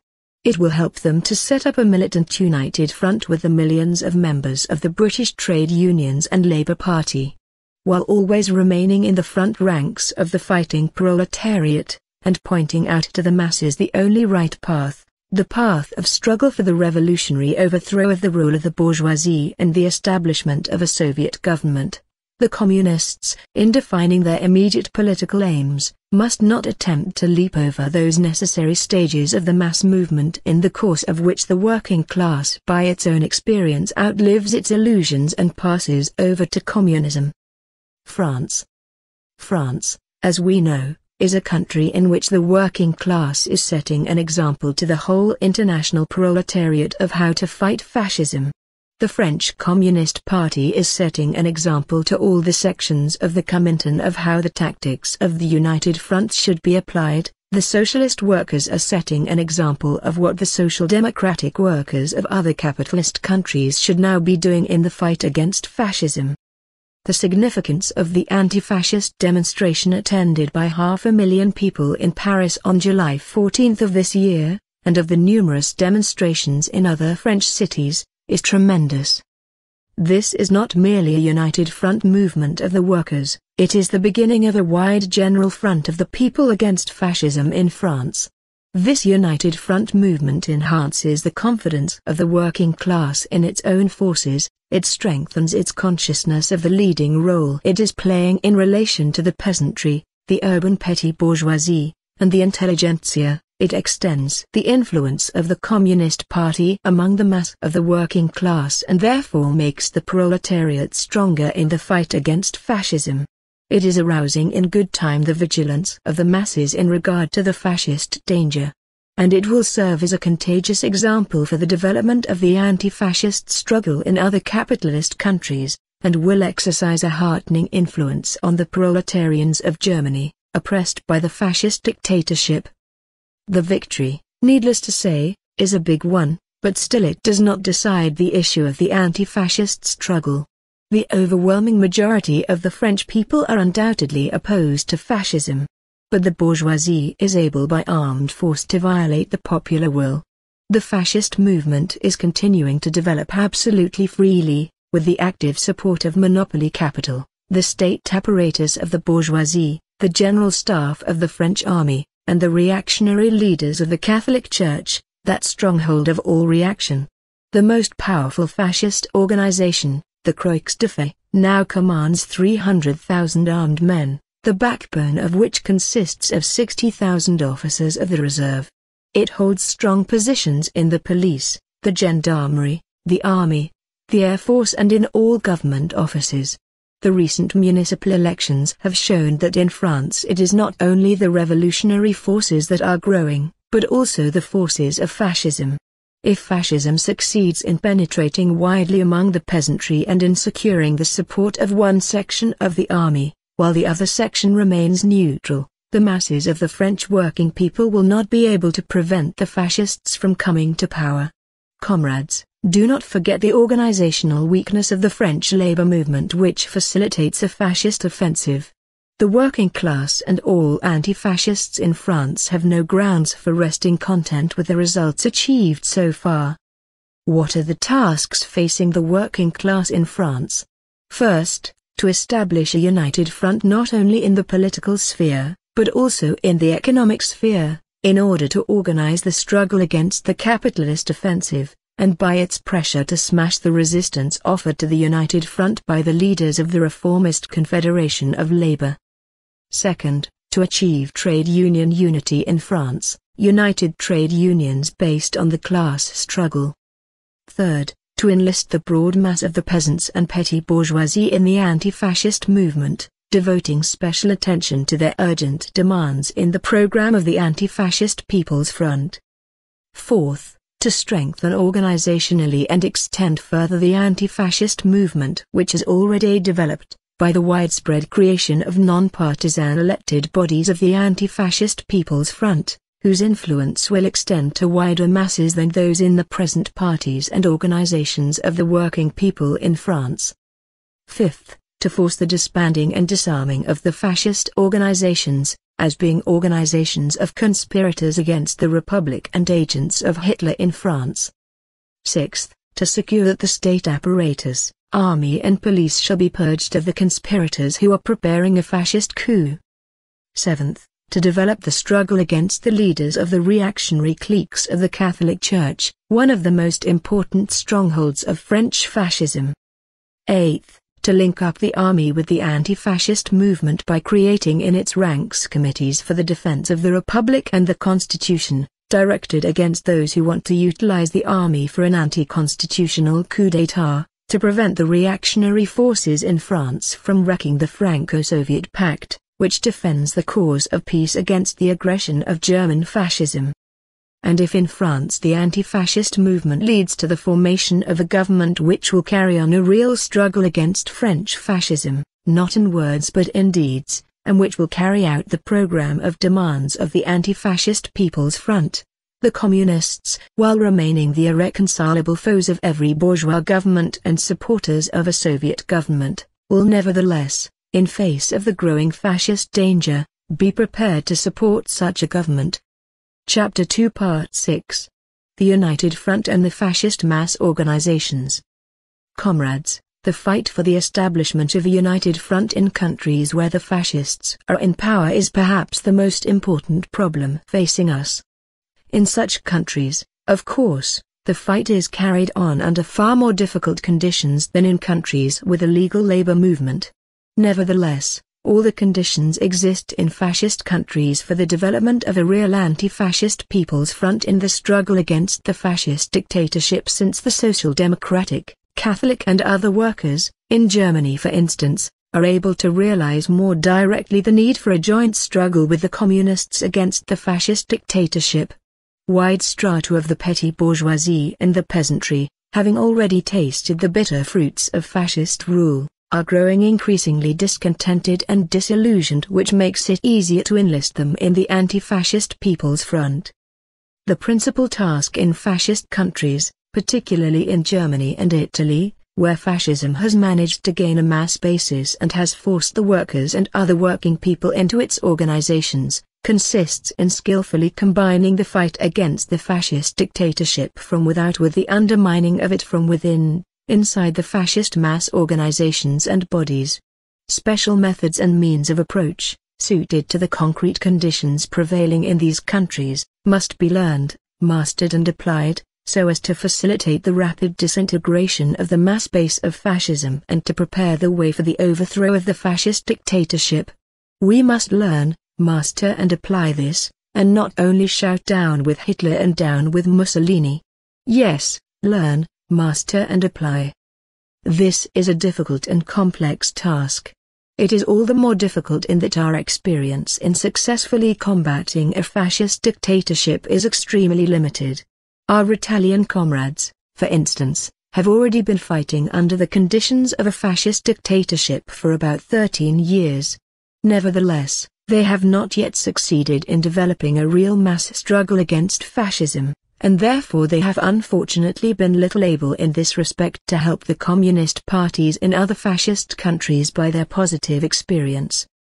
The Germany and Italian communists, and the communists in other fascist countries, as well as the communist youth, have displayed prodigious valor. They have made and are daily making tremendous sacrifices. We all bow our heads in honor of such heroism and sacrifices. But heroism alone is not enough. Heroism must be combined with day-to-day work among the masses, with concrete struggle against fascism, so as to achieve the most tangible results in this sphere. In our struggle against fascist dictatorship, it is particularly dangerous to confuse the wish with fact. We must base ourselves on the facts, on the actual concrete situation. What is now the actual situation in Germany, for instance? The masses are becoming increasingly restless and disillusioned with the policy of the fascist dictatorship, and this even assumes the form of partial strikes and other actions. In spite of all its efforts, fascism has failed to win over politically the basic masses of the workers. It is losing even its former supporters, and will lose them more and more in the future. Nevertheless, we must realize that the workers who are convinced of the possibility of overthrowing the fascist dictatorship, and who are already prepared to fight for it actively, are still in the minority. They consist of us, the communists, and the revolutionary section of the social democratic workers. But the majority of the working people have not yet become aware of the real, concrete possibilities and methods of overthrowing this dictatorship, and still adopt a waiting attitude. This we must bear in mind when we outline our tasks in the struggle against fascism in Germany, and when we seek, study and apply special methods of approach for the undermining and overthrow of the fascist dictatorship in Germany. In order to be able to strike a telling blow at the fascist dictatorship, we must first find out what is its most vulnerable point. What is the Achilles heel of the fascist dictatorship? Its social basis. The latter is extremely heterogeneous. It is made up of various strata of society. Fascism has proclaimed itself the sole representative of all classes and strata of the population, the manufacturer and the worker, the millionaire and the unemployed, the junker and the small peasant, the big businessman and the artisan. It pretends to defend the interests of all these strata, the interests of the nation. But since it is a dictatorship of the big bourgeoisie, fascism must inevitably come into conflict with its mass social basis, all the more since, under the fascist dictatorship, the class contradictions between the pack of financial magnates and the overwhelming majority of the people are brought out in greatest relief. We can lead the masses to a decisive struggle for the overthrow of the fascist dictatorship only by getting the workers who have been forced into the fascist organizations, or have joined them through ignorance, to take part in the most elementary movements for the defense of their economic, political and cultural interests. It is for this reason that the communists must work in these organizations, as the best champions of the day-to-day interests of the mass of members, bearing in mind that as the workers belonging to these organizations begin more and more frequently to demand their rights and defend their interests, they inevitably come into conflict with the fascist dictatorship. In defending the urgent and at first the most elementary interests of the working people in town and countryside, it is comparatively easier to find a common language not only with the conscious anti-fascists, but also with those of the working people who are still supporters of fascism, but are disillusioned and dissatisfied with its policy and are grumbling and seeking an occasion for expressing their discontent.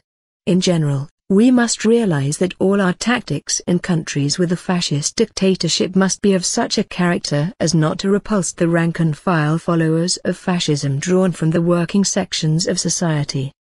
We need not be dismayed, comrades, if the people mobilized around these day-to-day interests consider themselves either indifferent to politics or even followers of fascism.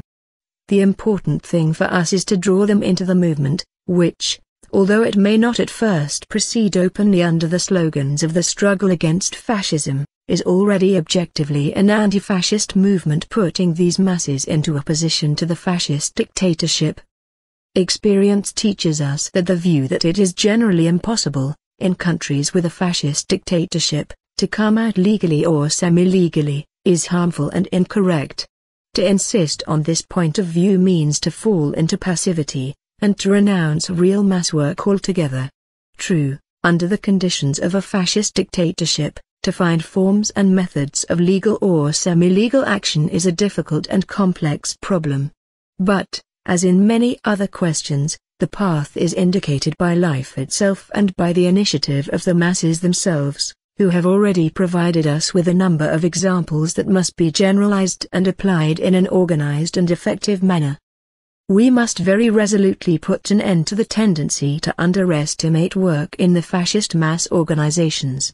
In Italy, in Germany and in a number of other fascist countries, our comrades tried to conceal their passivity, and frequently even their direct refusal to work in the fascist mass organizations, by putting forward work in the factories as against work in the fascist mass organizations. In reality, however, it was just this mechanical distinction which led to work being conducted very feebly, and sometimes not at all, both in the fascist mass organizations and in the factories.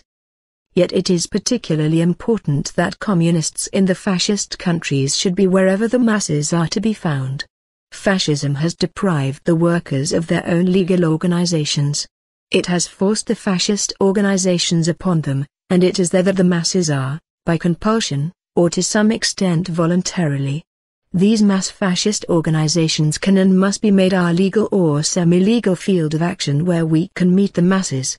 They can and must be made our legal or semi-legal starting point for the defense of the day-to-day interests of the masses. To utilize these possibilities, communists must win elected positions in the fascist mass organizations, for contact with the masses, and must rid themselves once and for all of the prejudice that such activity is unseemly and unworthy of a revolutionary worker. In Germany, for instance, there is a system of so-called shop stewards. But where is it stated that we must leave the fascists a monopoly in these organizations? Cannot we try to unite the communist, social democratic, Catholic and other anti-fascist workers in the factories so that when the list of shop stewards is voted upon, the known agents of the employers may be struck off and other candidates, enjoying the confidence of the workers, inserted in their stead? Practice has already shown that this is possible. And does not practice also go to show that it is possible jointly with the social democratic and other discontented workers, to demand that the shop stewards really defend the interests of the workers? Take the Labour Front in Germany, or the fascist trade unions in Italy. Is it not possible to demand that the functionaries of the Labour Front be elected, and not appointed, to insist that the leading bodies of the local groups report to meetings of the members of the organizations, to address these demands, following a decision by the group, to the employer, to the Labour trustee, to higher bodies of the Labour Front? This is possible, provided the revolutionary workers actually work within the Labour Front and try to obtain posts in it. Similar methods of work are possible and essential in other mass fascist organizations also, in the Hitler Youth Leagues, in the sports organizations, in the Kraft Durch Feud 10 organizations, in the Doppel of Row 11, in Italy, in the cooperatives and so forth. Comrades, you recall the ancient legend about the capture of Troy? Troy was inaccessible to the armies attacking her, thanks to her impregnable walls. And the attacking army, after suffering heavy casualties, was unable to achieve victory until with the aid of the famous Trojan horse it managed to penetrate to the very heart of the enemy's camp. We revolutionary workers, it appears to me, should not be shy about using the same tactics with regard to our fascist foe, who is defending himself against the people with the help of a living wall of his cutthroats.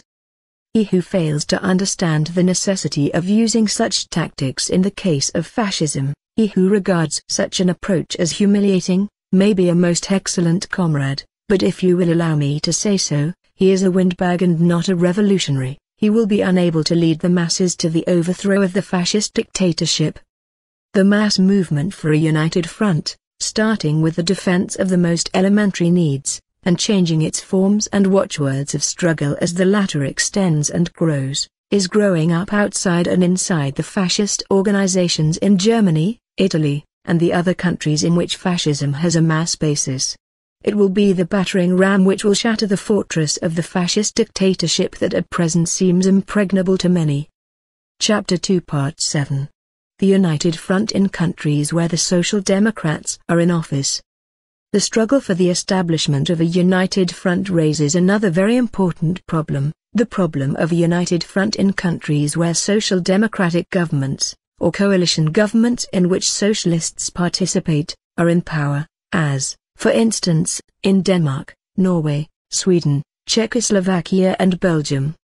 Our attitude of absolute opposition to social democratic governments, which are governments of compromise with the bourgeoisie, is well known. But this notwithstanding, we do not regard the existence of a social democratic government or of a government coalition with bourgeois parties as an insurmountable obstacle to establishing a united front with the Social Democrats on certain issues. We believe that in such a case, too, a united front in defense of the vital interests of the working people and in the struggle against fascism is quite possible and necessary. It stands to reason that in countries where representatives of social democratic parties take part in the government, the social democratic leadership offers the strongest resistance to the proletarian united front. This is quite comprehensible. After all, they want to show the bourgeoisie that they, better and more skillfully than anyone else, can keep the discontented working masses under control and prevent them from falling under the influence of communism. The fact, however, that social democratic ministers are opposed to the proletarian united front can by no means justify a situation in which the communists do nothing to establish a united front of the proletariat. Our comrades in the Scandinavian countries often follow the line of least resistance, confining themselves to propaganda exposing the social democratic governments. This is a mistake. In Denmark, for example, the social democratic leaders have been in the government for the past 10 years, and for 10 years, day in and day out, the communists have been reiterating that it is a bourgeois capitalist government. We have to assume that the Danish workers are acquainted with this propaganda. The fact that a considerable majority nevertheless vote for the Social Democratic Government Party only goes to show that the communists' exposure of the government by means of propaganda is insufficient. It does not prove, however, that these hundreds of thousands of workers are satisfied with all the government measures of the Social Democratic ministers. No, they are not satisfied with the fact that by its so-called crisis agreement the Social Democratic government assists the big capitalists and landlords and not the workers and poor peasants. They are not satisfied with the decree issued by the government in January 1933, which deprived the workers of the right to strike. They are not satisfied with the project of the Social Democratic leadership for a dangerous anti-democratic electoral reform, which would considerably reduce the number of deputies. I shall hardly be in error, comrades, if I state that 99% of the Danish workers do not approve of these political steps taken by the Social Democratic leaders and ministers. Is it not possible for the communists to call upon the trade unions and social democratic organizations of Denmark to discuss some of these burning issues, to express their opinions on them and come out jointly for a proletarian united front with the object of obtaining the workers' demands? In October of last year, When our Danish comrades appealed to the trade unions to act against the reduction of unemployment relief and for the democratic rights of the trade unions, about 100 local trade union organizations joined the United Front. In Sweden, a social democratic government is in power for the third time, but the Swedish communists have for a long time abstained from applying the United Front tactics in practice. Why? Was it because they were opposed to the United Front? Of course not. They were in principle for a united front in general, but they failed to understand in what circumstances, on what questions, in defense of what demands a proletarian united front could be successfully established, where and how to hook on. A few months before the formation of the Social Democratic government, the Social Democratic Party advanced during the elections a platform containing a number of demands which would have been the very thing to include in the platform of the Proletarian United Front.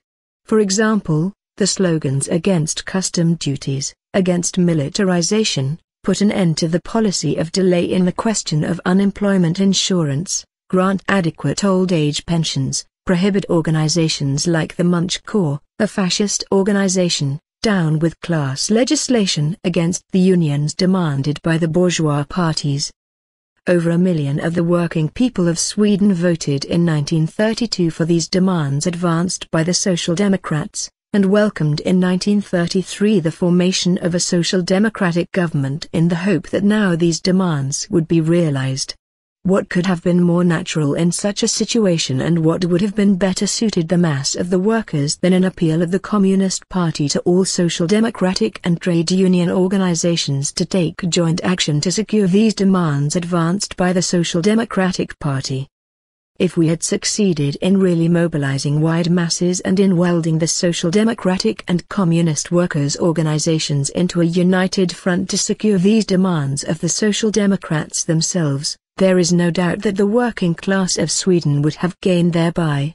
The Social Democratic ministers of Sweden, of course, would not have been very happy over it, for in that case the government would have been compelled to meet at least some of these demands.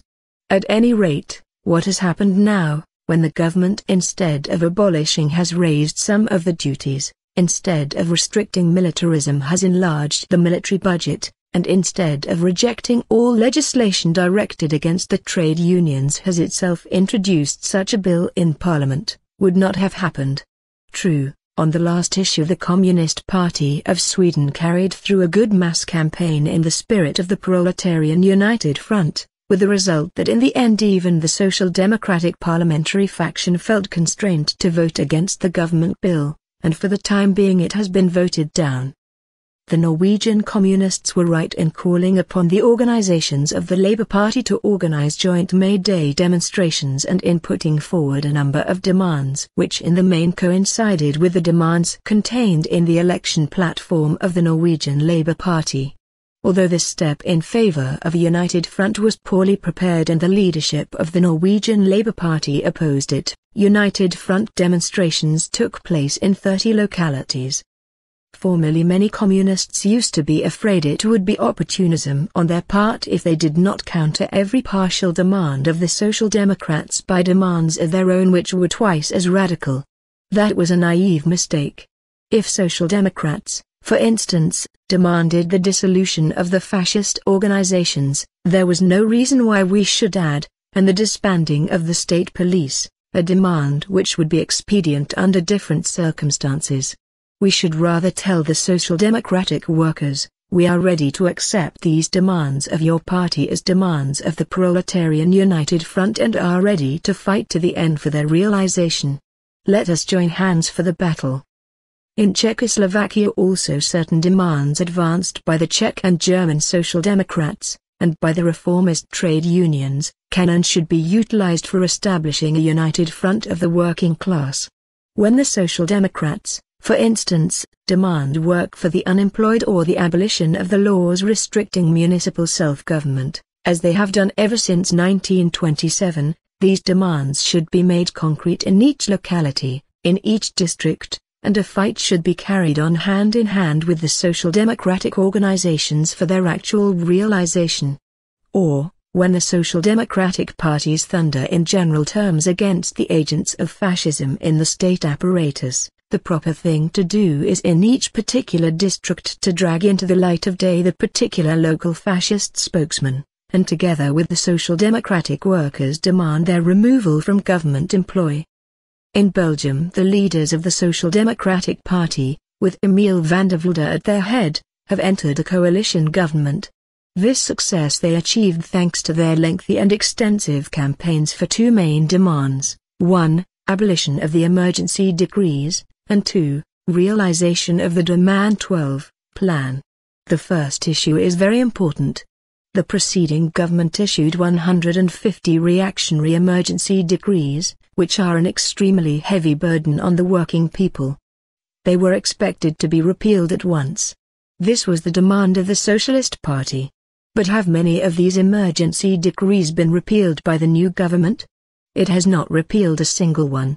It has only mollified somewhat a few of the emergency decrees in order to make a sort of token payment in settlement of the generous promises of the Belgian socialist leaders, like that token dollar which some European powers proffered the USA in payment of the millions due as war debts. As regards the realization of the widely advertised demand plan, the matter has taken a turn quite unexpected by the social democratic masses. The socialist ministers announced that the economic crisis must be overcome first and only those provisions of the demand plan should be carried into effect which improve the position of the industrial capitalists and the banks. Only afterwards would it be possible to adopt measures to improve the condition of the workers. But how long must the workers wait for their share in the benefits promised them in the demand plan? The Belgian bankers have already had their veritable shower of gold. The Belgian franc has been devalued 28%. By this manipulation the bankers were able to pocket 4,500 million francs as their spoils at the expense of the wage earners and the savings of the small depositors. But how does this tally with the contents of the demand plan? Why, if we are to believe the letter of the plan, it promises to prosecute monopolist abuses and speculative manipulations. On the basis of the demand plan, the government has appointed a commission to supervise the banks. But the commission consists of bankers who can now gaily and light-heartedly supervise themselves. The demand plan also promises a number of other good things, such as a shorter working day, standardization of wages, a minimum wage, organization of an all-embracing system of social insurance, greater convenience in living conditions through new housing construction, and so forth. These are all demands which we communists can support. We should go to the labor organizations of Belgium and say to them, the capitalists have already received enough and even too much. Let us demand that the social democratic ministers now carry out the promises they made to the workers. Let us get together in a united front for the successful defense of our interests. Minister van der Velde, we support the demands on behalf of the workers contained in your platform, but we tell you frankly that we take these demands seriously, that we want action and not empty words, and therefore are rallying hundreds of thousands of workers to struggle for these demands. Thus, in countries having social democratic governments, the communists, by utilizing appropriate individual demands taken from the platforms of the social democratic ministers as a starting point for achieving joint action with the social democratic parties and organizations, can afterwards more easily develop a campaign for the establishment of a united front on the basis of other mass demands in the struggle against the capitalist offensive, against fascism and the threat of war.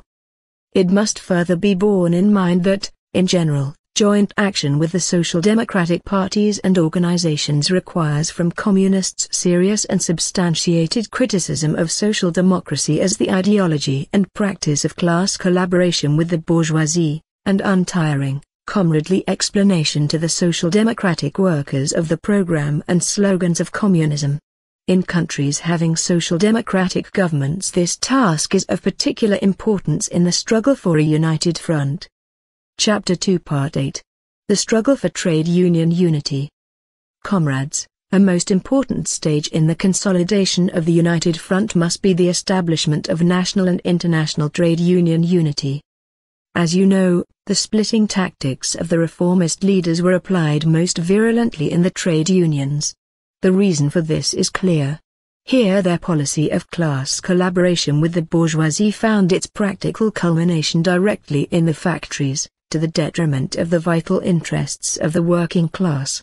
This, of course, gave rise to sharp criticism and resistance on the part of the revolutionary workers under the leadership of the communists. That is why the struggle between communism and reformism raged most fiercely in the trade unions.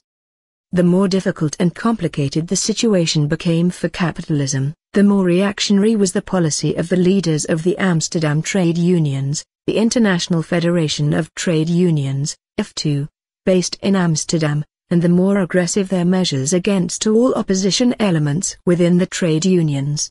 Even the establishment of the fascist dictatorship in Germany and the intensified capitalist offensive in all capitalist countries failed to diminish this aggressiveness. Is it not a characteristic fact that in 1933 alone, most disgraceful circulars were issued for the expulsion of communists and revolutionary workers from the trade unions in Great Britain, Holland, Belgium and Sweden? In Great Britain a circular was issued in 1933 prohibiting the local branches of the trade unions from joining anti-war or other revolutionary organizations. That was a prelude to the notorious Black Circular of the Trade Union Congress General Council, which outlawed any trade councils admitting delegates directly or indirectly associated with communist organizations. What is there left to be said of the leadership of the German trade unions, which applied unprecedented repressive measures against the revolutionary elements in the trade unions? Yet we must base our tactics, not on the behavior of individual leaders of the Amsterdam unions, no matter what difficulties their behavior may cause the class struggle, but primarily on the question of where the masses of workers are to be found. And here we must openly declare that work in the trade unions is the most vital question in the work of all the communist parties. We must bring about a real change for the better in trade union work and make the question of struggle for trade union unity the central issue. Ignoring the urge of the workers to join the trade unions, and faced with the difficulties of working within the Amsterdam unions, many of our comrades decided to pass by this complicated task. They invariably spoke of an organizational crisis in the Amsterdam unions, of the workers deserting the unions, but failed to notice that after some decline at the beginning of the world economic crisis, these unions later began to grow again.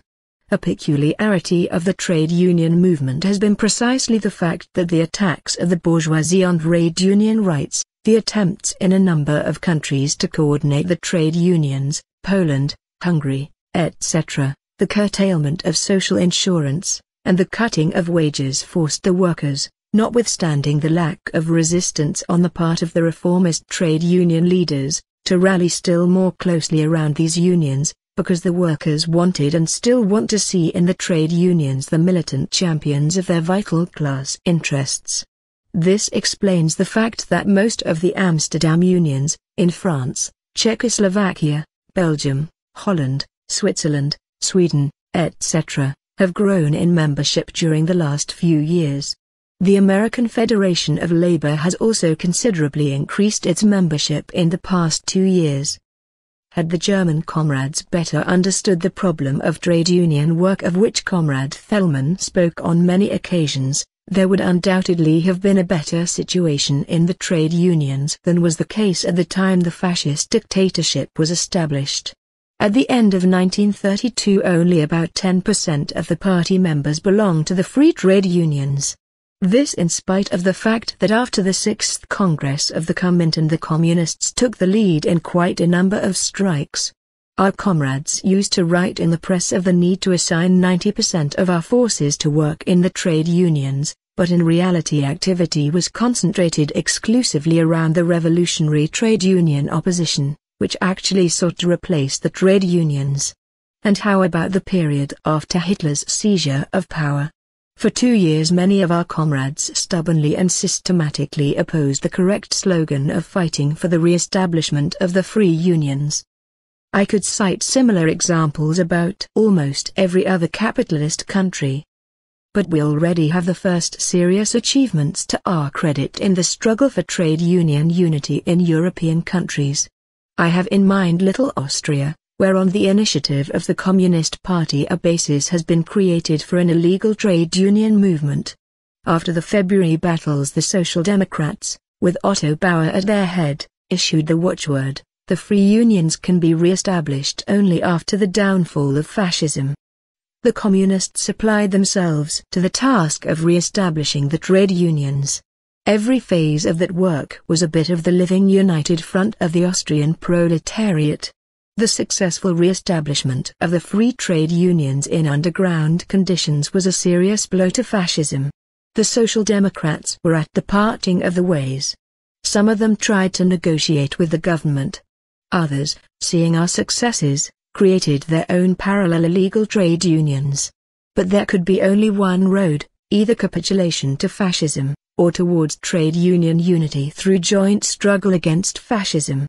Under mass pressure, the wavering leadership of the parallel unions created by the former trade union leaders decided to agree to amalgamation. The basis of this amalgamation is irreconcilable struggle against the offensive of capitalism and fascism and the guarantee of trade union democracy. We welcome this fact of the amalgamation of the trade unions, which is the first of its kind since the formal split of the trade unions after the war and which is therefore of international importance. In France, the United Front has unquestionably served as a mighty impetus for achieving trade union unity. The leaders of the General Confederation of Labour have hampered and still hamper in every way the realization of unity, countering the main issue of the class policy of the trade unions by raising issues of a subordinate and secondary or formal character.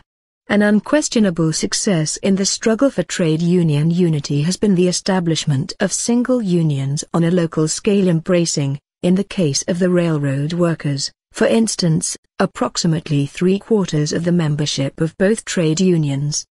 We are definitely for the re-establishment of trade union unity in every country and on an international scale. We are for one union in every industry. We are for one federation of trade unions in every country. We are for single international federations of trade unions organized by industries. We stand for one international of trade unions based on the class struggle. We are for united class trade unions as one of the major bulwarks of the working class against the offensive of capital and fascism. Our only condition for uniting the trade unions is struggle against capital, against fascism and for internal trade union democracy. Time does not wait. To us the question of trade union unity on a national as well as international scale is a question of the great task of uniting our class in mighty single trade union organizations against the class enemy. We welcome the fact that on the eve of May Day of this year the Red International of Labor Unions approached the Amsterdam International with the proposal to consider jointly the question of the terms, methods and forms of uniting the world trade union movement. The leaders of the Amsterdam International rejected that proposal, using the outworn pretext that unity in the trade union movement is possible only within the Amsterdam International, which, by the way, includes trade unions in only a part of the European countries. But the communists working in the trade unions must continue to struggle tirelessly for the unity of the trade union movement. The task of the Red Trade Unions and the RILU is to do all in their power to hasten the achievement of a joint struggle of all trade unions against the offensive of capital and fascism, and to bring about unity in the trade union movement, despite the stubborn resistance of the reactionary leaders of the Amsterdam International. The Red Trade Unions and the RILU must receive our unstinted support along this line. In countries where small red trade unions exist, we recommend working for their inclusion in the big reformist unions, but demanding the right to defend their views and the reinstatement of expelled members. But in countries where big red trade unions exist parallel with big reformist trade unions, we must work for the convening of unity congresses on the basis of a platform of struggle against the capitalist offensive and the guarantee of trade union democracy. It should be stated categorically that any communist worker, Any revolutionary worker who does not belong to the mass trade union of his industry, who does not fight to transform the reformist trade union into a real class trade union organization, who does not fight for trade union unity on the basis of the class struggle, such a communist worker, such revolutionary worker, does not discharge his elementary proletarian duty. Chapter 2 Part 9. The United Front and the Youth. Comrades, I have already pointed out the role played in the victory of fascism by the enlistment of the youth in the fascist organizations. In speaking of the youth, we must state frankly that we have neglected our task of drawing the masses of the working youth into the struggle against the offensive of capital, against fascism and the danger of war. We have neglected this task in a number of countries. We have underestimated the enormous importance of the youth in the fight against fascism. We have not always taken into account the special economic, political and cultural interests of the youth. We have likewise not paid proper attention to the revolutionary education of the youth. All this has been utilized very cleverly by fascism, which in some countries, particularly in Germany, has inveigled large sections of the youth onto the anti-proletarian road. It should be borne in mind that it is not only by the glamour of militarism that fascism entices the youth. It feeds and clothes some of them in its detachments, gives work to others, and even sets up so-called cultural institutions for the youth, trying in this way to imbue them with the idea that it really can and wants to feed, clothe, teach and provide work for the mass of the working youth. In a number of capitalist countries, our young communist leagues are still mainly sectarian organizations divorced from the masses. Their fundamental weakness is that they still try to copy the communist parties, to copy their forms and methods of work, forgetting that the YCL is not a communist party of the youth. They do not take sufficient account of the fact that it is an organization with its own special tasks. Its methods and forms of work, education and struggle must be adapted to the actual level and needs of the youth. Our young communists have shown memorable examples of heroism in the fight against fascist violence and bourgeois reaction. But they still lack the ability to win the masses of the youth away from hostile influences by dint of stubborn concrete work, as is evident from the fact that they have not yet overcome their opposition to work in the fascist mass organizations, and that their approach to the socialist youth and other non-communist youth is not always correct. A great part of the responsibility for all this must be borne, of course, by the communist parties as well, for they ought to lead and support the YCL in its work. For the problem of the youth is not only a YCL problem. It is a problem for the whole communist movement. In the struggle for the youth, the communist parties and the YCL organizations must effect a genuine decisive change. The main task of the communist youth movement in capitalist countries is to advance boldly in the direction of bringing about a united front along the path of organizing and rallying the young generation of working people. The tremendous influence that even the first steps taken in this direction exert on the revolutionary movement of the youth is shown by the examples of France and the United States during the recent past. It was sufficient in these countries to proceed to apply the United Front for considerable successes to be immediately achieved.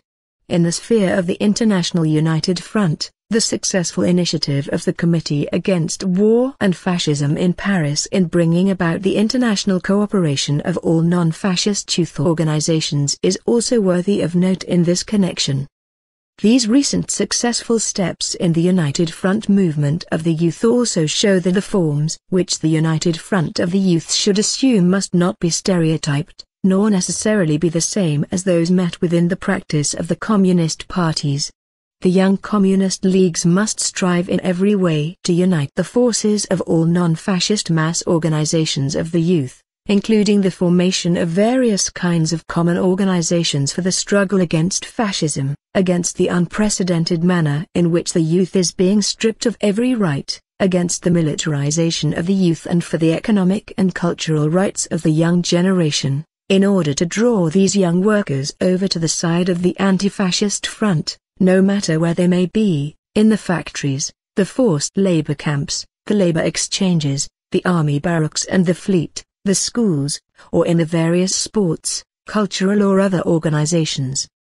In developing and strengthening the YCL, our YCL members must work for the formation of anti-fascist associations of the Communist and Socialist Youth Leagues on a platform of class struggle. Chapter 2 Part 10. The United Front and Women. Comrades, work among working women, among women workers, unemployed women, peasant women and housewives, has been underestimated no less than work among the youth. While fascism exacts most of all from youth, it enslaves women with particular ruthlessness and cynicism, playing on the innermost feelings of the mother, housewife, the single working woman, uncertain of the morrow. Fascism, posing as a benefactor, throws the starving family a few beggarly scraps, trying in this way to stifle the bitterness aroused, particularly among the working women by the unprecedented slavery which fascism brings them. It drives working women out of industry, forcibly sends needy girls into the country, dooming them to the position of unpaid servants of rich farmers and landlords. While promising women a happy home and family life, it drives women to prostitution more than any other capitalist regime. Communists, above all our women communists, must remember that there cannot be a successful fight against fascism and a war unless the wide masses of women are drawn into the struggle. Agitation alone will not accomplish this. Taking into account the concrete situation in each instance, we must find a way of mobilizing the mass of women by work around their vital interests and demands in the fight for their demands against high prices, for higher wages on the basis of the principle of equal pay for equal work, against mass dismissals, against every manifestation of inequality in the status of women and against fascist enslavement. In endeavoring to draw women who work into the revolutionary movement, we must not be afraid of forming separate women's organizations for this purpose, wherever necessary. The preconceived notion that the women's organizations under Communist Party leadership in the capitalist countries should be abolished as part of the struggle against women's separatism in the labor movement, has often done great harm. The simplest and most flexible forms should be sought to establish contact and a joint struggle between the revolutionary, social democratic and progressive anti-war and anti-fascist women's organizations. We must spare no pains to see that the women workers and working women in general fight shoulder to shoulder with their class brothers in the ranks of the United Working Class Front and the Anti-Fascist People's Front. Chapter 2 Part 11. The Anti-Imperialist United Front. The changed international and internal situation lends exceptional importance to the question of the anti-imperialist United Front in all colonial and semi-colonial countries. In forming a broad anti-imperialist united front of struggle in the colonies and semi-colonies, it is necessary above all to recognize the variety of conditions in which the anti-imperialist struggle of the masses is proceeding, the varying degree of maturity of the national liberation movement, the role of the proletariat within it and the influence of the Communist Party over the masses. In Brazil the problem differs from that in India, China and other countries. In Brazil the Communist Party, having laid a correct foundation for the development of the United Anti-Imperialist Front by the establishment of the National Liberation Alliance, 13, must make every effort to extend this front by drawing into it first and foremost the many millions of the peasantry, leading up to the formation of units of a People's Revolutionary Army, completely devoted to the revolution and to the establishment of a government of the National Liberation Alliance. In India the Communists must support, extend and participate in all anti-imperialist mass activities, not excluding those which are under national reformist leadership. While maintaining their political organizational independence, they must carry on active work inside the organizations which take part in the Indian National Congress, facilitating the process of crystallization of a national revolutionary wing among them, for the purpose of further developing the national liberation movement of the Indian peoples against British imperialism. In China, where the people's movement has already led to the formation of Soviet districts over a considerable territory of the country and to the organization of a powerful Red Army, The predatory offensive of Japanese imperialism and the treason of the Nanking government have brought into jeopardy the national existence of the great Chinese people. The Chinese Soviets act as a unifying center in the struggle against the enslavement and partition of China by the imperialists, as a unifying center which will rally all anti-imperialist forces for the national defense of the Chinese people. We therefore approve the initiative taken by our courageous brother party of China in the creation of a most extensive anti-imperialist united front against Japanese imperialism and its Chinese agents, jointly with all those organized forces existing on the territory of China which are ready to wage a real struggle for the salvation of their country and their people. I am sure that I express the sentiments and thoughts of our entire Congress in saying that we send our warmest fraternal greetings, in the name of the revolutionary proletariat of the whole world, to all the Soviets in China, to the Chinese revolutionary people. We send our ardent fraternal greetings to the heroic Red Army of China, tried in 1,000 battles. And we assure Chinese people of our firm resolve to support its struggle for its complete liberation from all imperialist robbers and their Chinese henchmen. Chapter 2 Part 12. A United Front Government. Comrades, we have taken a bold, resolute course towards the united front of the working class, and are ready to carry it out with full consistency. If we communists are asked whether we advocate the united front only in the fight for partial demands, or whether we are prepared to share the responsibility even when it will be a question of forming a government on the basis of the united front, then we say with a full sense of our responsibility, yes. We recognize that a situation may arise in which the formation of a government of the Proletarian United Front, or of an anti-fascist People's Front, will become not only possible but necessary. And in that case we shall advocate for the formation of such a government without the slightest hesitation. I am not speaking here of a government which may be formed after the victory of the proletarian revolution. It is not impossible, of course, that in some country, immediately after the revolutionary overthrow of the bourgeoisie, there may be formed a government on the basis of a government bloc of the Communist Party with a certain party, or its left wing, participating in the revolution. After the October Revolution the victorious party of the Russian Bolsheviks, as we know, included representatives of the left socialist revolutionaries in the Soviet government. This was a specific feature of the first Soviet government after the victory of the October Revolution. I am not speaking of such a case, but of the possible formation of a united front government on the eve of and before the victory of the revolution. What kind of government is this? And in what situation could there be any question of such a government? It is primarily a government of struggle against fascism and reaction. It must be a government arising as the result of the United Front movement and in no way restricting the activity of the Communist Party and the mass organizations of the working class, but on the contrary, taking resolute measures against the counter-revolutionary financial magnates and their fascist agents. At a suitable moment, relying on the growing United Front movement, the Communist Party of a given country will advocate the formation of such a government on the basis of a definite anti-fascist platform. Under what objective conditions will it be possible to form such a government? In the most general terms, one can reply to this question as follows: under conditions of a political crisis, when the ruling classes are no longer able to cope with the powerful rise of the mass anti-fascist movement. But this is only a general perspective, without which it will scarcely be possible in practice to form a united front government. Only the existence of certain special prerequisites can put on the agenda the question of forming such government as a politically essential task. It seems to me that the following prerequisites deserve the greatest attention in this connection. First, the state apparatus of the bourgeoisie must already be sufficiently disorganized and paralyzed, so that the bourgeoisie cannot prevent the formation of a government of struggle against reaction and fascism. Second, the widest masses of working people, particularly the mass trade unions, must be in a state of vehement revolt against fascism and reaction, though not ready to rise in insurrection so as to fight under Communist Party leadership for the establishment of a fully socialist government.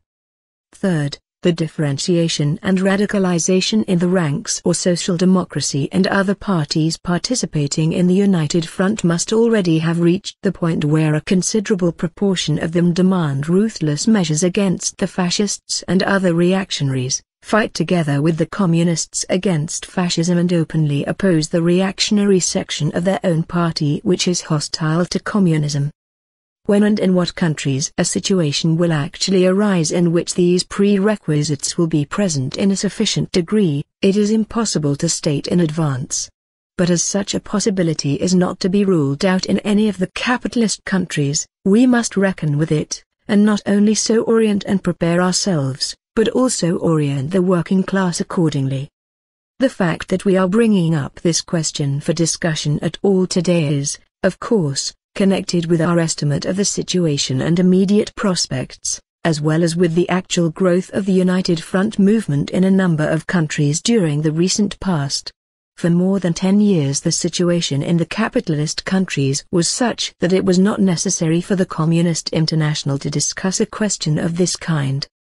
You remember, comrades, that at our 4th Congress in 1922, and again at the 5th Congress in 1924, the question of the slogan of a workers' or a workers' and peasants' government was under discussion. Originally the issue turned essentially upon a question was almost comparable to the one we are discussing today. The debates that took place at that time in the Communist International around this question, and in particular the political errors which were committed in connection with it, have to this day retained their importance for sharpening our vigilance against the danger of deviations to the right or left from the Bolshevik line on this question. Therefore I shall briefly point out a few of these errors, in order to draw from them the lessons necessary for the present policy of our parties.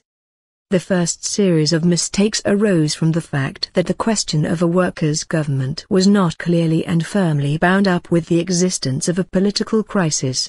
Owing to this, the right opportunists were able to interpret matters as though we should strive for the formation of a workers' government, supported by the Communist Party, in any, so to speak, normal situation. The ultra-lefts, on the other hand, recognized only a workers' government formed by an armed insurrection after the overthrow of the bourgeoisie. Both views were wrong. In order, therefore, to avoid a repetition of such mistakes, we now lay great stress on the exact consideration of the specific, concrete circumstances of the political crisis and the upsurge of the mass movement, in which the formation of a united front government may prove possible and politically necessary. The second series of errors arose from the fact that the question of a workers' government was not bound up with the development of a militant mass united front movement of the proletariat. Thus the right opportunists were able to distort the question, reducing it to the unprincipled tactics of forming blocs with social democratic parties on the basis of purely parliamentary combinations. The ultra-lefts, on the contrary, shrieked, "No coalitions with counter-revolutionary social democrats," considering all social democrats as essentially counter-revolutionary. Both were wrong, and we now emphasize, on the one hand, that we are not in the least anxious for a workers' government that would be nothing more nor less than an enlarged social democratic government. We even prefer not to use the term workers' government, and speak of a united front government, which in political character is something absolutely different in principle, from all the social democratic governments which usually call themselves workers, or labor, government. While the social democratic government is an instrument of class collaboration with the bourgeoisie in the interests of the preservation of the capitalist order, a united front government is an instrument of the collaboration of the revolutionary vanguard of the proletariat with other anti-fascist parties, in the interests of the entire working population, a government of struggle against fascism and reaction. Obviously there is a radical difference between these two things. On the other hand, we stress the need to see the difference between the two different camps of social democracy. As I have already pointed out, there is a reactionary camp of social democracy, but alongside with it there exists and is growing the camp of the left social democrats, without quotation marks, of workers who are becoming revolutionary. In practice, the decisive difference between them consists in their attitude towards the united front of the working class. The reactionary Social Democrats are against the United Front. They slander the United Front movement. They sabotage and disintegrate it, as it undermines their policy of compromise with the bourgeoisie. The left Social Democrats are for the United Front. They defend, develop and strengthen the United Front movement. Inasmuch as this United Front movement is a militant movement against fascism and reaction, it will be a constant driving force, impelling the United Front government to struggle against the reactionary bourgeoisie. The more powerful this mass movement, the greater the force with which it can back the government in combating the reactionaries. And the better this mass movement will be organized from below, the wider the network of non-party class organs of the United Front in the factories, among the unemployed, in the workers' districts, among the people of town and country, the greater will be the guarantee against a possible degeneration of the policy of the United Front government. The third series of mistaken views which came to light during our former debates touched precisely on the practical policy of the workers' government. The right opportunists considered that a workers' government ought to keep within the framework of bourgeois democracy, and consequently ought not to take any steps going beyond this framework. The ultra-lefts, on the other hand, in practice refused to make any attempt to form a united front government. In 1923 Saxony and Thuringia presented a clear picture of a right opportunist workers' government in action. The entry of the Communists into the workers' government of Saxony jointly with the left Social Democrats, Ziegner Group, was no mistake in itself. On the contrary, the revolutionary situation in Germany fully justified this step. But in taking part in the government, the Communists should have used their positions primarily for the purpose of arming the proletariat. This they did not do. They did not even requisition a single apartment of the rich, although the housing shortage among the workers was so great that many of them with their wives and children were still without a roof over their heads. They also did nothing to organize the revolutionary mass movement of the workers. They behaved in general like ordinary parliamentary ministers within the framework of bourgeois democracy. As you know, this was the result of the opportunist policy of Brandler and his adherents. The result was such bankruptcy that to this day we have to refer to the government of Saxony as the classical example of how revolutionaries should not behave when in office. Comrades, we demand an entirely different policy from a united front government. We demand that it should carry out definite and fundamental revolutionary demands required by the situation. For instance, control of production, control of the banks, disbanding of the police and its replacement by an armed workers' militia, etc. 15 years ago Lenin called upon us to focus all our attention on searching out forms of transition or approach to the proletariat revolution. It may be that in a number of countries the United Front government will prove to be one of the most important transitional forms. Left doctrinaires have always avoided this precept of Lenin's. Like the narrow-minded propagandists that they were, they spoke only of aims, without ever worrying about forms of transition. The right opportunists, on the other hand, have tried to establish a special democratic intermediate stage lying between the dictatorship of the bourgeoisie and the dictatorship of the proletariat, for the purpose of instilling into the workers the illusion of a peaceful parliamentary passage from the one dictatorship to the other. This fictitious intermediate stage they have also called transitional form, and even quoted Lenin's words. But this piece of swindling was not difficult to expose, for Lenin spoke of the form of transition and approach to the proletarian revolution, that is, to the overthrow of the bourgeois dictatorship, and not of some transitional form between the bourgeois and the proletarian dictatorship. Why did Lenin attach such exceptionally great importance to the form of transition to the proletarian revolution? Because he had in mind the fundamental law of all great revolutions, the law that for the masses propaganda and agitation alone cannot take the place of their own political experience, when it is a question of attracting really broad masses of the working people to the side of the revolutionary vanguard, without which a victorious struggle for power is impossible. It is a common mistake of a leftist character to imagine that as soon as a political, or revolutionary, crisis arises, it is enough for the communist leaders to put forth the slogan of revolutionary insurrection, and the broad masses will follow them. No, even in such a crisis the masses are by no means always ready to do so. We saw this in the case of Spain. To help the millions to master as rapidly as possible, through their own experience, what they have to do, where to find a radical solution, and what party is worthy of their confidence, these among others are the purposes for which both transitional slogans and special forms of transition or approach to the proletarian revolution are necessary. Otherwise the great mass of the people, who are under the influence of petty bourgeois democratic illusions and traditions, may waver even when there is a revolutionary situation, may procrastinate and stray, without finding the road to revolution, and then come under the axe of the fascist executioners. That is why we indicate the possibility of forming an anti-fascist united front government in the conditions of a political crisis. Insofar as such a government will really prosecute the struggle against the enemies of the people, and give a free hand to the working class and the Communist Party, we Communists shall accord it our unstinted support, and as soldiers of the revolution shall take our place in the first line of fire. But we state frankly to the masses, final salvation this government cannot bring. It is not in a position to overthrow the class rule of the exploiters, and for this reason cannot finally remove the danger of fascist counter-revolution. Consequently it is necessary to prepare for the socialist revolution. In estimating the present development of the world situation, we see that a political crisis is maturing in quite a number of countries. This makes a firm decision by our Congress on the question of a united front government a matter of great urgency and importance.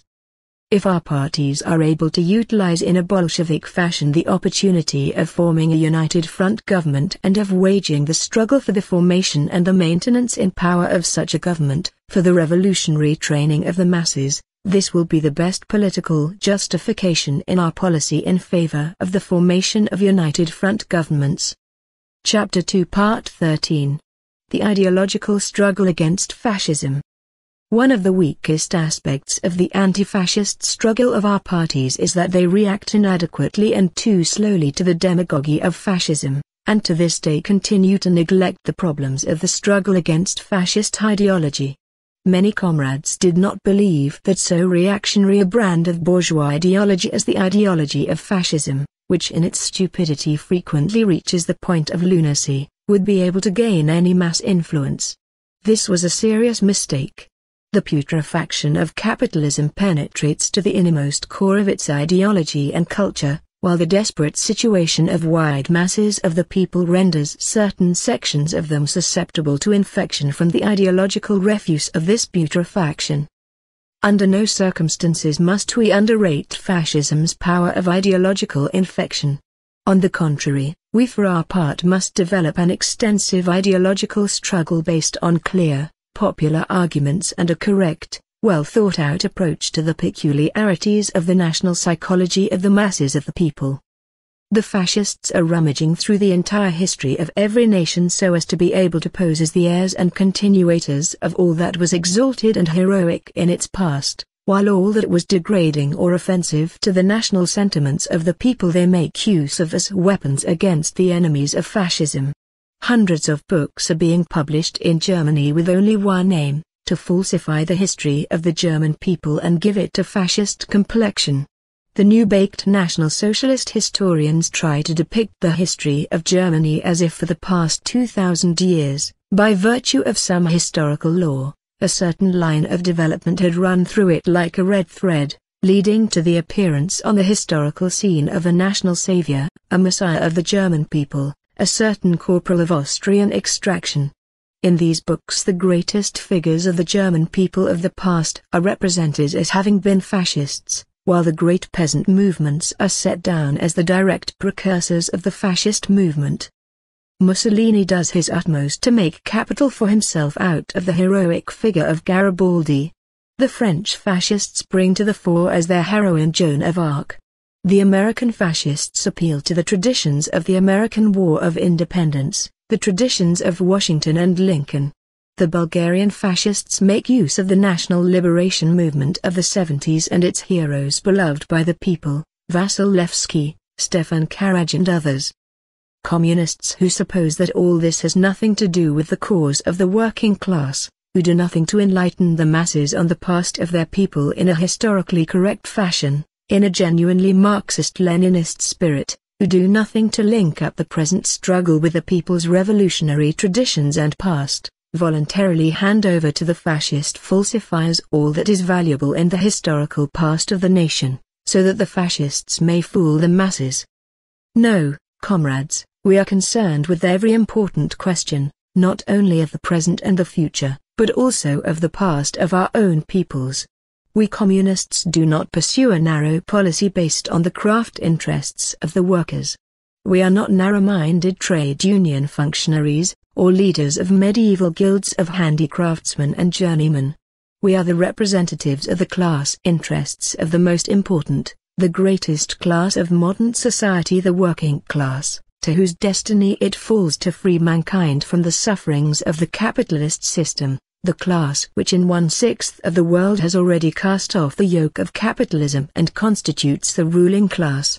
We defend the vital interests of all the exploited, toiling strata, that is, of the overwhelming majority in any capitalist country. We communists are the irreconcilable opponents, in principle, of bourgeois nationalism in all its forms. But we are not supporters of national nihilism, and should never act as such. The task of educating the workers and all working people in the spirit of proletarian internationalism is one of the fundamental tasks of every communist party. But anyone who thinks that this permits him, or even compels him, to sneer at all the national sentiments of the broad masses of working people is far from being a genuine Bolshevik, and has understood nothing of the teaching of Lenin on the national question. Lenin, who always fought bourgeois nationalism resolutely and consistently, gave us an example of the correct approach to the problem of national sentiments in his article on the national pride of the Great Russians written in 1914. He wrote, "Are we class-conscious Great Russian proletarians impervious to the feeling of national pride? Certainly not. We love our language and our motherland. We, more than any other group, are working to raise its laboring masses, that is, 9/10 of its population, to the level of intelligent Democrats and Socialists. We, more than anybody, are grieved to see and feel to what violence, oppression and mockery our beautiful motherland is being subjected by the Tsarist hangmen, the nobles and the capitalists. We are proud of the fact that those acts of violence met with resistance in our midst, in the midst of the Great Russians, that this midst brought forth Radishev, the Decembrists, the intellectual revolutionaries of the 70s, that in 1905 the Great Russian working class created a powerful revolutionary party of the masses.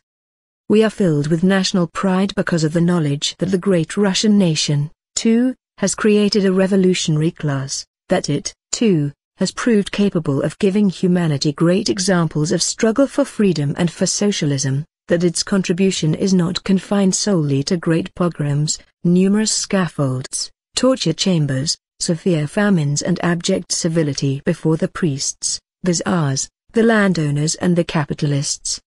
We are filled with national pride, and therefore we particularly hate our slavish past, and our slavish present, in which the same landowners, aided by the capitalists, lead us into war to stifle Poland and the Ukraine, to throttle the democratic movement in Persia and in China, to strengthen the gang of Romanovs, Borbrinskys, Puriskoviches that cover with shame our great Russian national dignity. V. I. Lenin, Collected Works 21-103-4. This is what Lenin wrote on national pride. I think, comrades, that when at the Reichstag fire trial the fascists tried to slander the Bulgarians as a barbarous people, I was not wrong in taking up the defense of the national honor of the working masses of the Bulgarian people, who are struggling heroically against the fascist usurpers, the real barbarians and savages, nor was I wrong in declaring that I had no cause to be ashamed of being a Bulgarian, but that, on the contrary, I was proud of being a son of the heroic Bulgarian working class. Comrades, proletarian internationalism must, so to speak, acclimatize itself in each country in order to strike deep roots in its native land. National forms of the proletarian class struggle and of the labor movement in the individual countries are in no contradiction to proletarian internationalism. On the contrary, it is precisely in these forms that the international interests of the proletariat can be successfully defended. It goes without saying that it is necessary everywhere and on all occasions to expose before the masses and prove to them concretely that the fascist bourgeoisie, on the pretext of defending general national interests, is conducting its selfish policy of oppressing and exploiting its own people, as well as robbing and enslaving other nations. But we must not confine ourselves to this. We must at the same time prove by the very struggle of the working class and the actions of the communist parties that the proletariat, in rising against every manner of bondage and national oppression, is the only true fighter for national freedom and the independence of the people. The interests of the class struggle of the proletariat against its native exploiters and oppressors are not in contradiction to the interests of a free and happy future of the nation. On the contrary, the socialist revolution will signify the salvation of the nation and will open up to it the road to loftier heights. By the very fact of building at the present time its class organizations and consolidating its positions, by the very fact of defending democratic rights and liberties against fascism, by the very fact of fighting for the overthrow of capitalism, the working class is fighting for the future of the nation. The revolutionary proletariat is fighting to save the culture of the people, to liberate it from the shackles of decaying monopoly capitalism, from barbarous fascism, which is laying violent hands on it. Only the proletarian revolution can avert the destruction of culture and raise it to its highest flowering as a truly national culture, national in form and socialist in content, which is being realized in the Union of Soviet Socialist Republics before our very eyes. Proletarian internationalism not only is not in contradiction to the struggle of the working people of the individual countries for national, social and cultural freedom, but, thanks to international proletarian solidarity and fighting unity, assures the support that is necessary for victory in this struggle. The working class in the capitalist countries can triumph only in the closest alliance with the victorious proletariat of the great Soviet Union. Only by struggling hand in hand with the proletariat of the imperialist countries can the colonial peoples and oppressed national minorities achieve their freedom.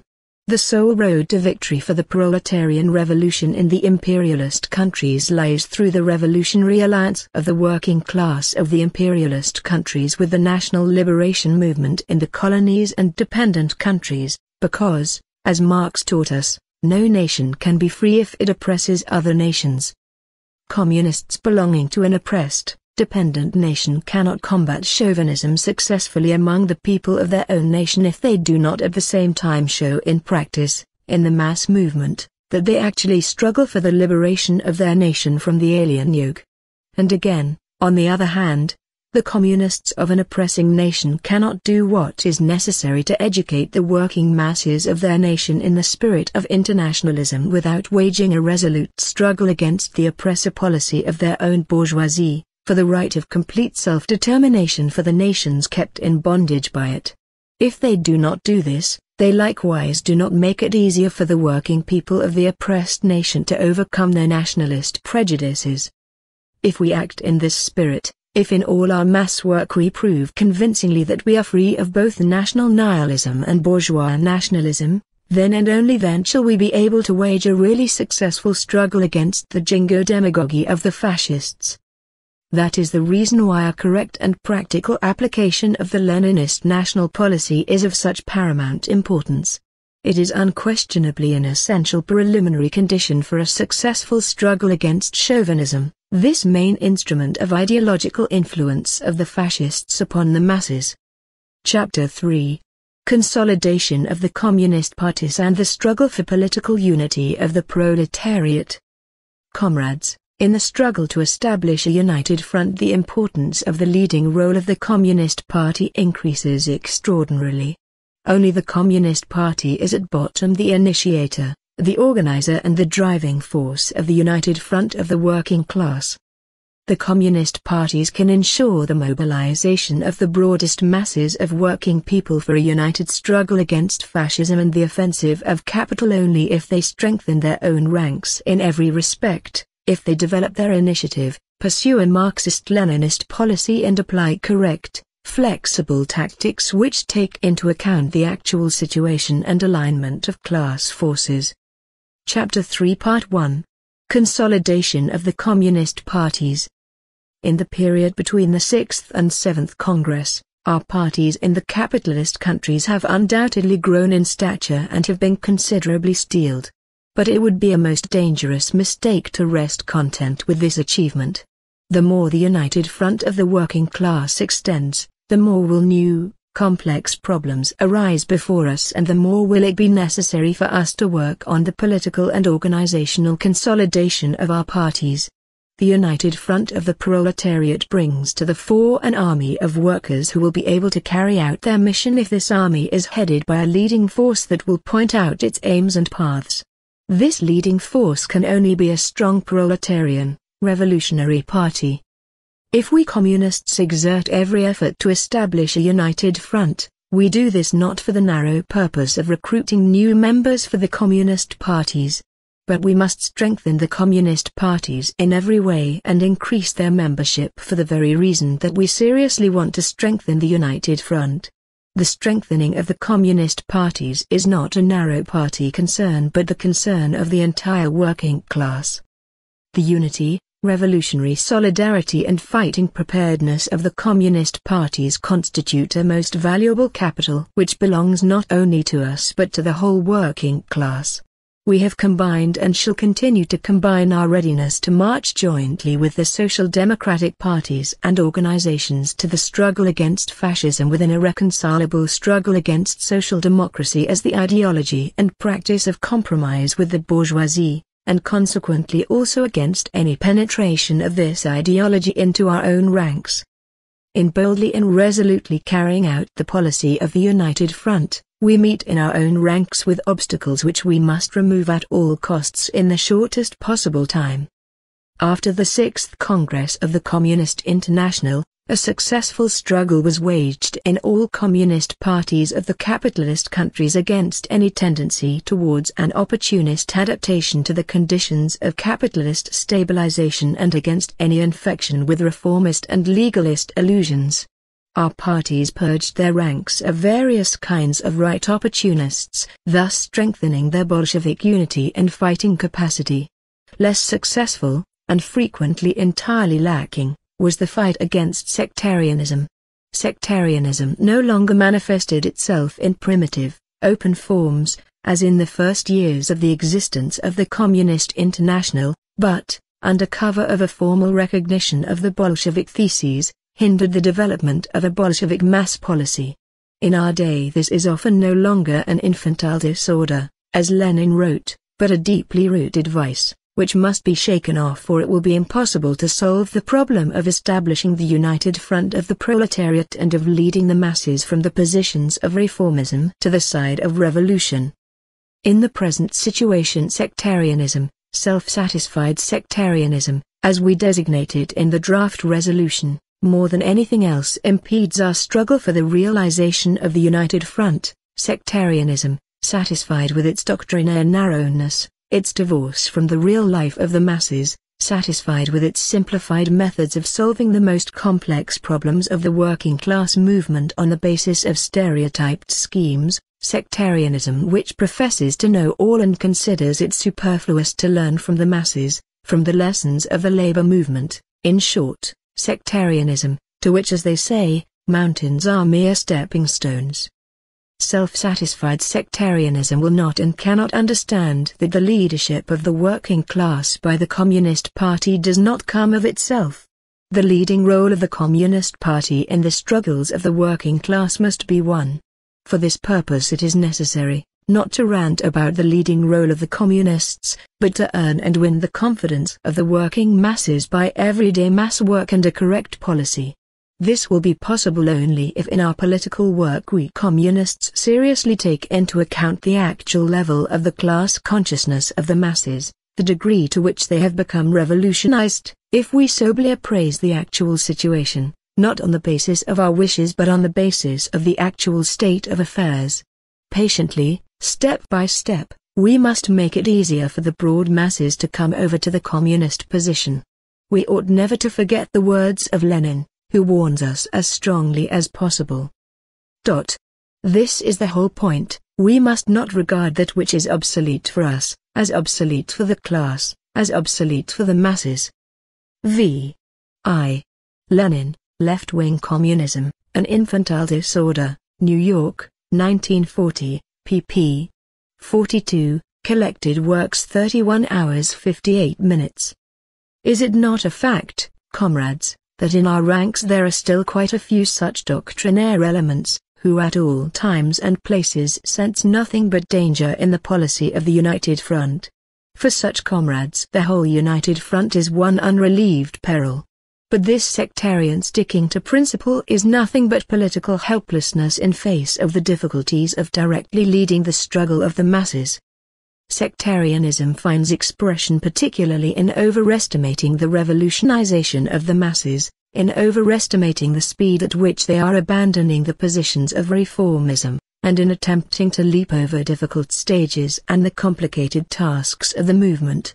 In practice, methods of leading the masses have frequently been replaced by the methods of leading a narrow party group. The strength of the traditional tie-up between the masses and their organizations and leaders was underestimated, and when the masses did not break off these connections, immediately the attitude taken toward them was just as harsh as that adopted toward their reactionary leaders. Tactics and slogans have tended to become stereotyped for all countries, the special features of the actual situation in each individual country being left out of account. The necessity of stubborn struggle in the very midst of the masses themselves to win their confidence has been ignored. The struggle for the partial demands of the workers and work in the reformist trade unions and fascist mass organizations have been neglected. The policy of the United Front has frequently been replaced by bare appeals and abstract propaganda. In no less a degree have sectarian views hindered the correct selection of people, the training and developing of cadres connected with the masses, enjoying the confidence of the masses, cadres whose revolutionary mettle has been tried and tested in class battles, cadres capable of combining the practical experience of mass work with a Bolshevik staunchness of principle. Thus sectarianism has to a considerable extent retarded the growth of the communist parties, made it difficult to carry out a real mass policy, prevented our taking advantage of the difficulties of the class enemy to strengthen the positions of the revolutionary movement, and hindered the winning over of the broad masses of the proletariat to the side of the communist parties.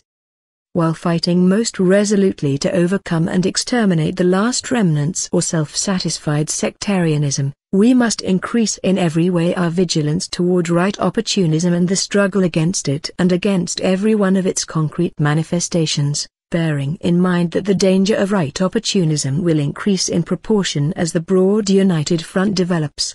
Already there are tendencies to reduce the role of the Communist Party in the ranks of the United Front and to effect a reconciliation with social democratic ideology.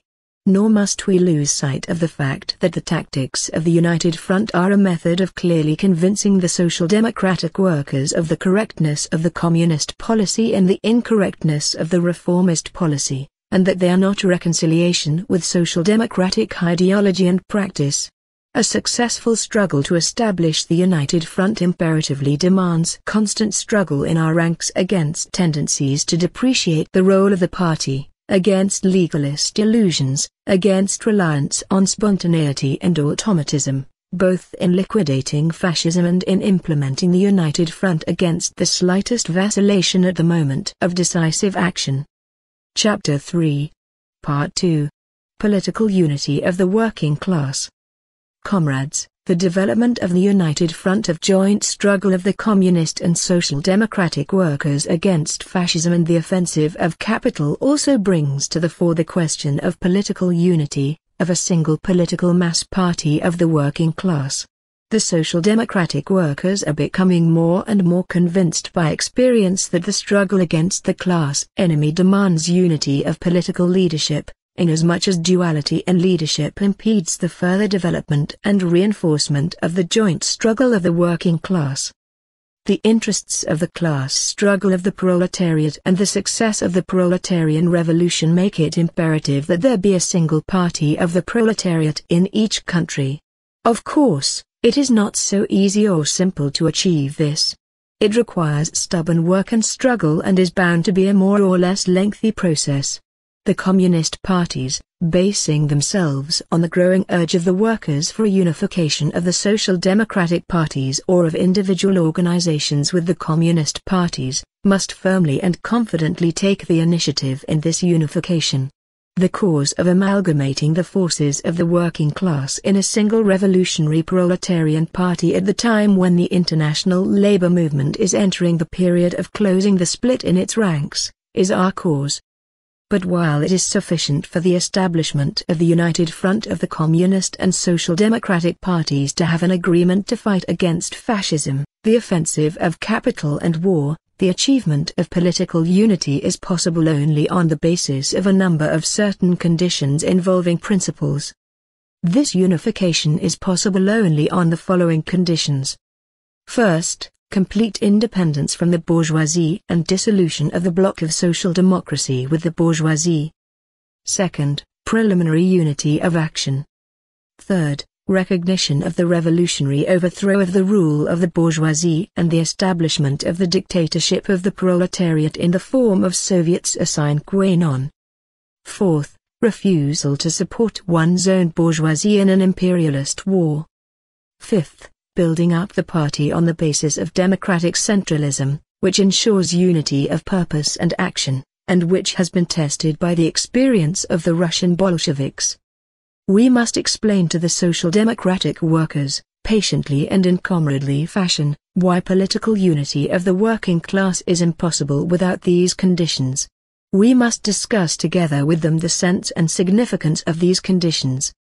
Why is it necessary for the realization of the political unity of the proletariat that there be complete independence from the bourgeoisie and a rupture of the bloc of social democrats with the bourgeoisie? Because the whole experience of the labor movement, particularly the experience of the 15 years of coalition policy in Germany, has shown that the policy of class collaboration, the policy of dependence on the bourgeoisie, leads to the defeat of the working class and to the victory of fascism. And the only true road to victory is the road of irreconcilable class struggle against the bourgeoisie, the road of the Bolsheviks. Why must unity of action be first established as a preliminary condition of political unity? Because unity of action to repel the offensive of capital and of fascism is possible and necessary even before the majority of the workers are united on a common political platform for the overthrow of capitalism, while the working out of unity of views on the main lines and aims of the struggle of the proletariat, without which a unification of the parties is impossible, requires a more or less extended period of time. And unity of views is worked out best of all in joint struggle against the class enemy already today. To propose to unite at once instead of forming a united front means to place the cart before the horse and to imagine that the cart will then move ahead.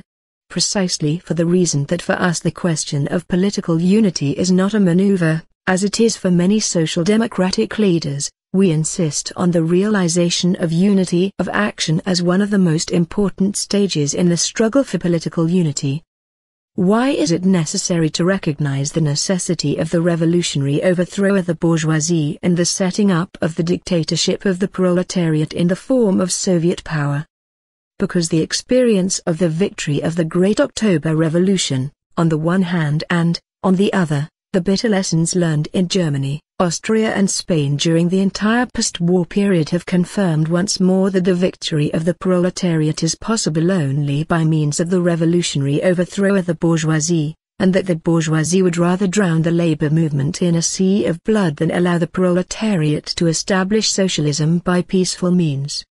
The experience of the October Revolution has demonstrated patently that the basic content of the proletarian revolution is the question of the proletarian dictatorship, which is called upon to crush the resistance of the overthrown exploiters, to arm the revolution for the struggle against imperialism and to lead the revolution to the complete victory of socialism. To achieve the dictatorship of the proletariat as the dictatorship of the vast majority over an insignificant minority, over the exploiters, and only as such can it be brought about. For this Soviets are needed, embracing all sections of the working class, the basic masses of the peasantry and the rest of the working people, without whose awakening, without whose inclusion in the front of the revolutionary struggle, the victory of the proletariat cannot be consolidated. Why is the refusal of support to the bourgeoisie in an imperialist war a condition of political unity? Because the bourgeoisie wages imperialist wars for its predatory purposes, against the interests of the vast majority of the peoples, under whatever guise this war may be waged. Because all imperialists combine their feverish preparations for war with extremely intensified exploitation and oppression of the working people in their own country. Support of the bourgeoisie in such a war means treason to the country and the international working class. Why, finally, is the building of the party on the basis of democratic centralism a condition of unity? Because only a party built on the basis of democratic centralism can ensure unity of purpose and action, can lead the proletariat to victory over the bourgeoisie, which has at its disposal so powerful a weapon as the centralized state apparatus. The application of the principle of democratic centralism has stood the splendid historical test of the experience of the Russian Bolshevik Party, the party of Lenin. This explains why it is necessary to strive for political unity on the basis of the conditions indicated. We are for the political unity of the working class. Therefore, we are ready to collaborate most closely with all social democrats who are for the united front and sincerely support unity on the above-mentioned principles. But precisely because we are for unity, we shall struggle resolutely against all left demagogues who try to make use of the disillusionment of the social democratic workers to create new socialist parties or internationals directed against the communist movement, and thus keep deepening the split in the working class. We welcome the growing efforts among social democratic workers for a united front with the communists. In this fact we see a growth of their revolutionary consciousness and a beginning of the healing of the split in the working class. Being of the opinion that unity of action is a pressing necessity and the truest road to the establishment of the political unity of the proletariat as well, we declare that the Communist International and its sections are ready to enter into negotiations with the Second International and its sections for the establishment of the unity of the working class in the struggle against the offensive of capital, against fascism and the menace of an imperialist war. Conclusion. Comrades, I am concluding my report. As you see, taking into account the change in the situation since the 6th Congress and the lessons of our struggle, and relying on the degree of consolidation already achieved, we are raising a number of questions today in a new way, primarily the question of the united front and of the approach to social democracy, the reformist trade unions and other mass organizations. There are wiseacres who will sense in all this a digression from our basic positions, some sort of turn to the right from the straight line of Bolshevism. Well, in my country, Bulgaria, they say that a hungry hen always dreams of millet. Let those political chickens think so. This interests us little. For it is important that our own parties and the broad masses throughout the world should correctly understand what we are striving for. We would not be revolutionary Marxists, Leninists, worthy pupils of Marx, Engels, and Lenin, if we did not suitably reconstruct our policies and tactics in accordance with the changing situation and the changes occurring in the world labor movement. We would not be real revolutionaries if we did not learn from our own experience and the experience of the masses. We want our parties in the capitalist countries to come out and act as real political parties of the working class, to become in actual fact a political factor in the life of their countries, to pursue at all times an active Bolshevik mass policy and not confine themselves to propaganda and criticism, and bare appeals to struggle for a proletarian dictatorship. We are enemies of all cut-and-dried schemes. We want to take into account the concrete situation at each moment, in each place, and not act according to a fixed, stereotyped form anywhere and everywhere, not to forget that in varying circumstances the position of the communists cannot be identical. We want soberly to take into account all stages in the development of the class struggle and in the growth of the class consciousness of the masses themselves, to be able to locate and solve at each stage the concrete problems of the revolutionary movement corresponding to this stage. We want to find a common language with the broadest masses for the purpose of struggling against the class enemy, to find ways of finally overcoming the isolation of the revolutionary vanguard from the masses of the proletariat and all other working people, as well as of overcoming the fatal isolation of the working class itself from its natural allies in the struggle against the bourgeoisie, against fascism. We want to draw increasingly wide masses into the revolutionary class struggle and lead them to the proletarian revolution proceeding from their vital interests and needs as the starting point, and their own experience as the basis. Following the example of our glorious Russian Bolsheviks, the example of the leading party of the Communist International, the Communist Party of the Soviet Union, we want to combine the revolutionary heroism of the German, the Spanish, the Austrian and other communists with genuine revolutionary realism, and put an end to the last remnants of scholastic tinkering with serious political questions. We want to equip our parties from every angle for the solution of the highly complex political problems confronting them. For this purpose we want to raise ever higher their theoretical level, to train them in the spirit of living Marxism-Leninism and not fossilized doctrinarism. We want to eradicate from our ranks all self-satisfied sectarianism, which above all blocks our road to the masses and impedes the carrying out of a truly Bolshevik mass policy. We want to intensify in every way the struggle against concrete manifestations of right opportunism, bearing in mind that the danger from this side will arise precisely in the course of carrying out our mass policy and struggle. We want the communists of every country promptly to draw and apply all the lessons that can be drawn from their own experience as the revolutionary vanguard of the proletariat. We want them as quickly as possible to learn how to sail on the turbulent waters of the class struggle, and not to remain on the shore as observers and registrars of the surging waves in the expectation of fine weather. This is what we want. And we want all this because only in this way will the working class at the head of all the working people, welded into a million-strong revolutionary army, led by the Communist International, be able to fulfill its historical mission with certainty, to sweep fascism off the face of the earth and, together with it, capitalism. At the close of the report all delegates joined in a lengthy ovation, cheering enthusiastically and singing the revolutionary songs of their countries.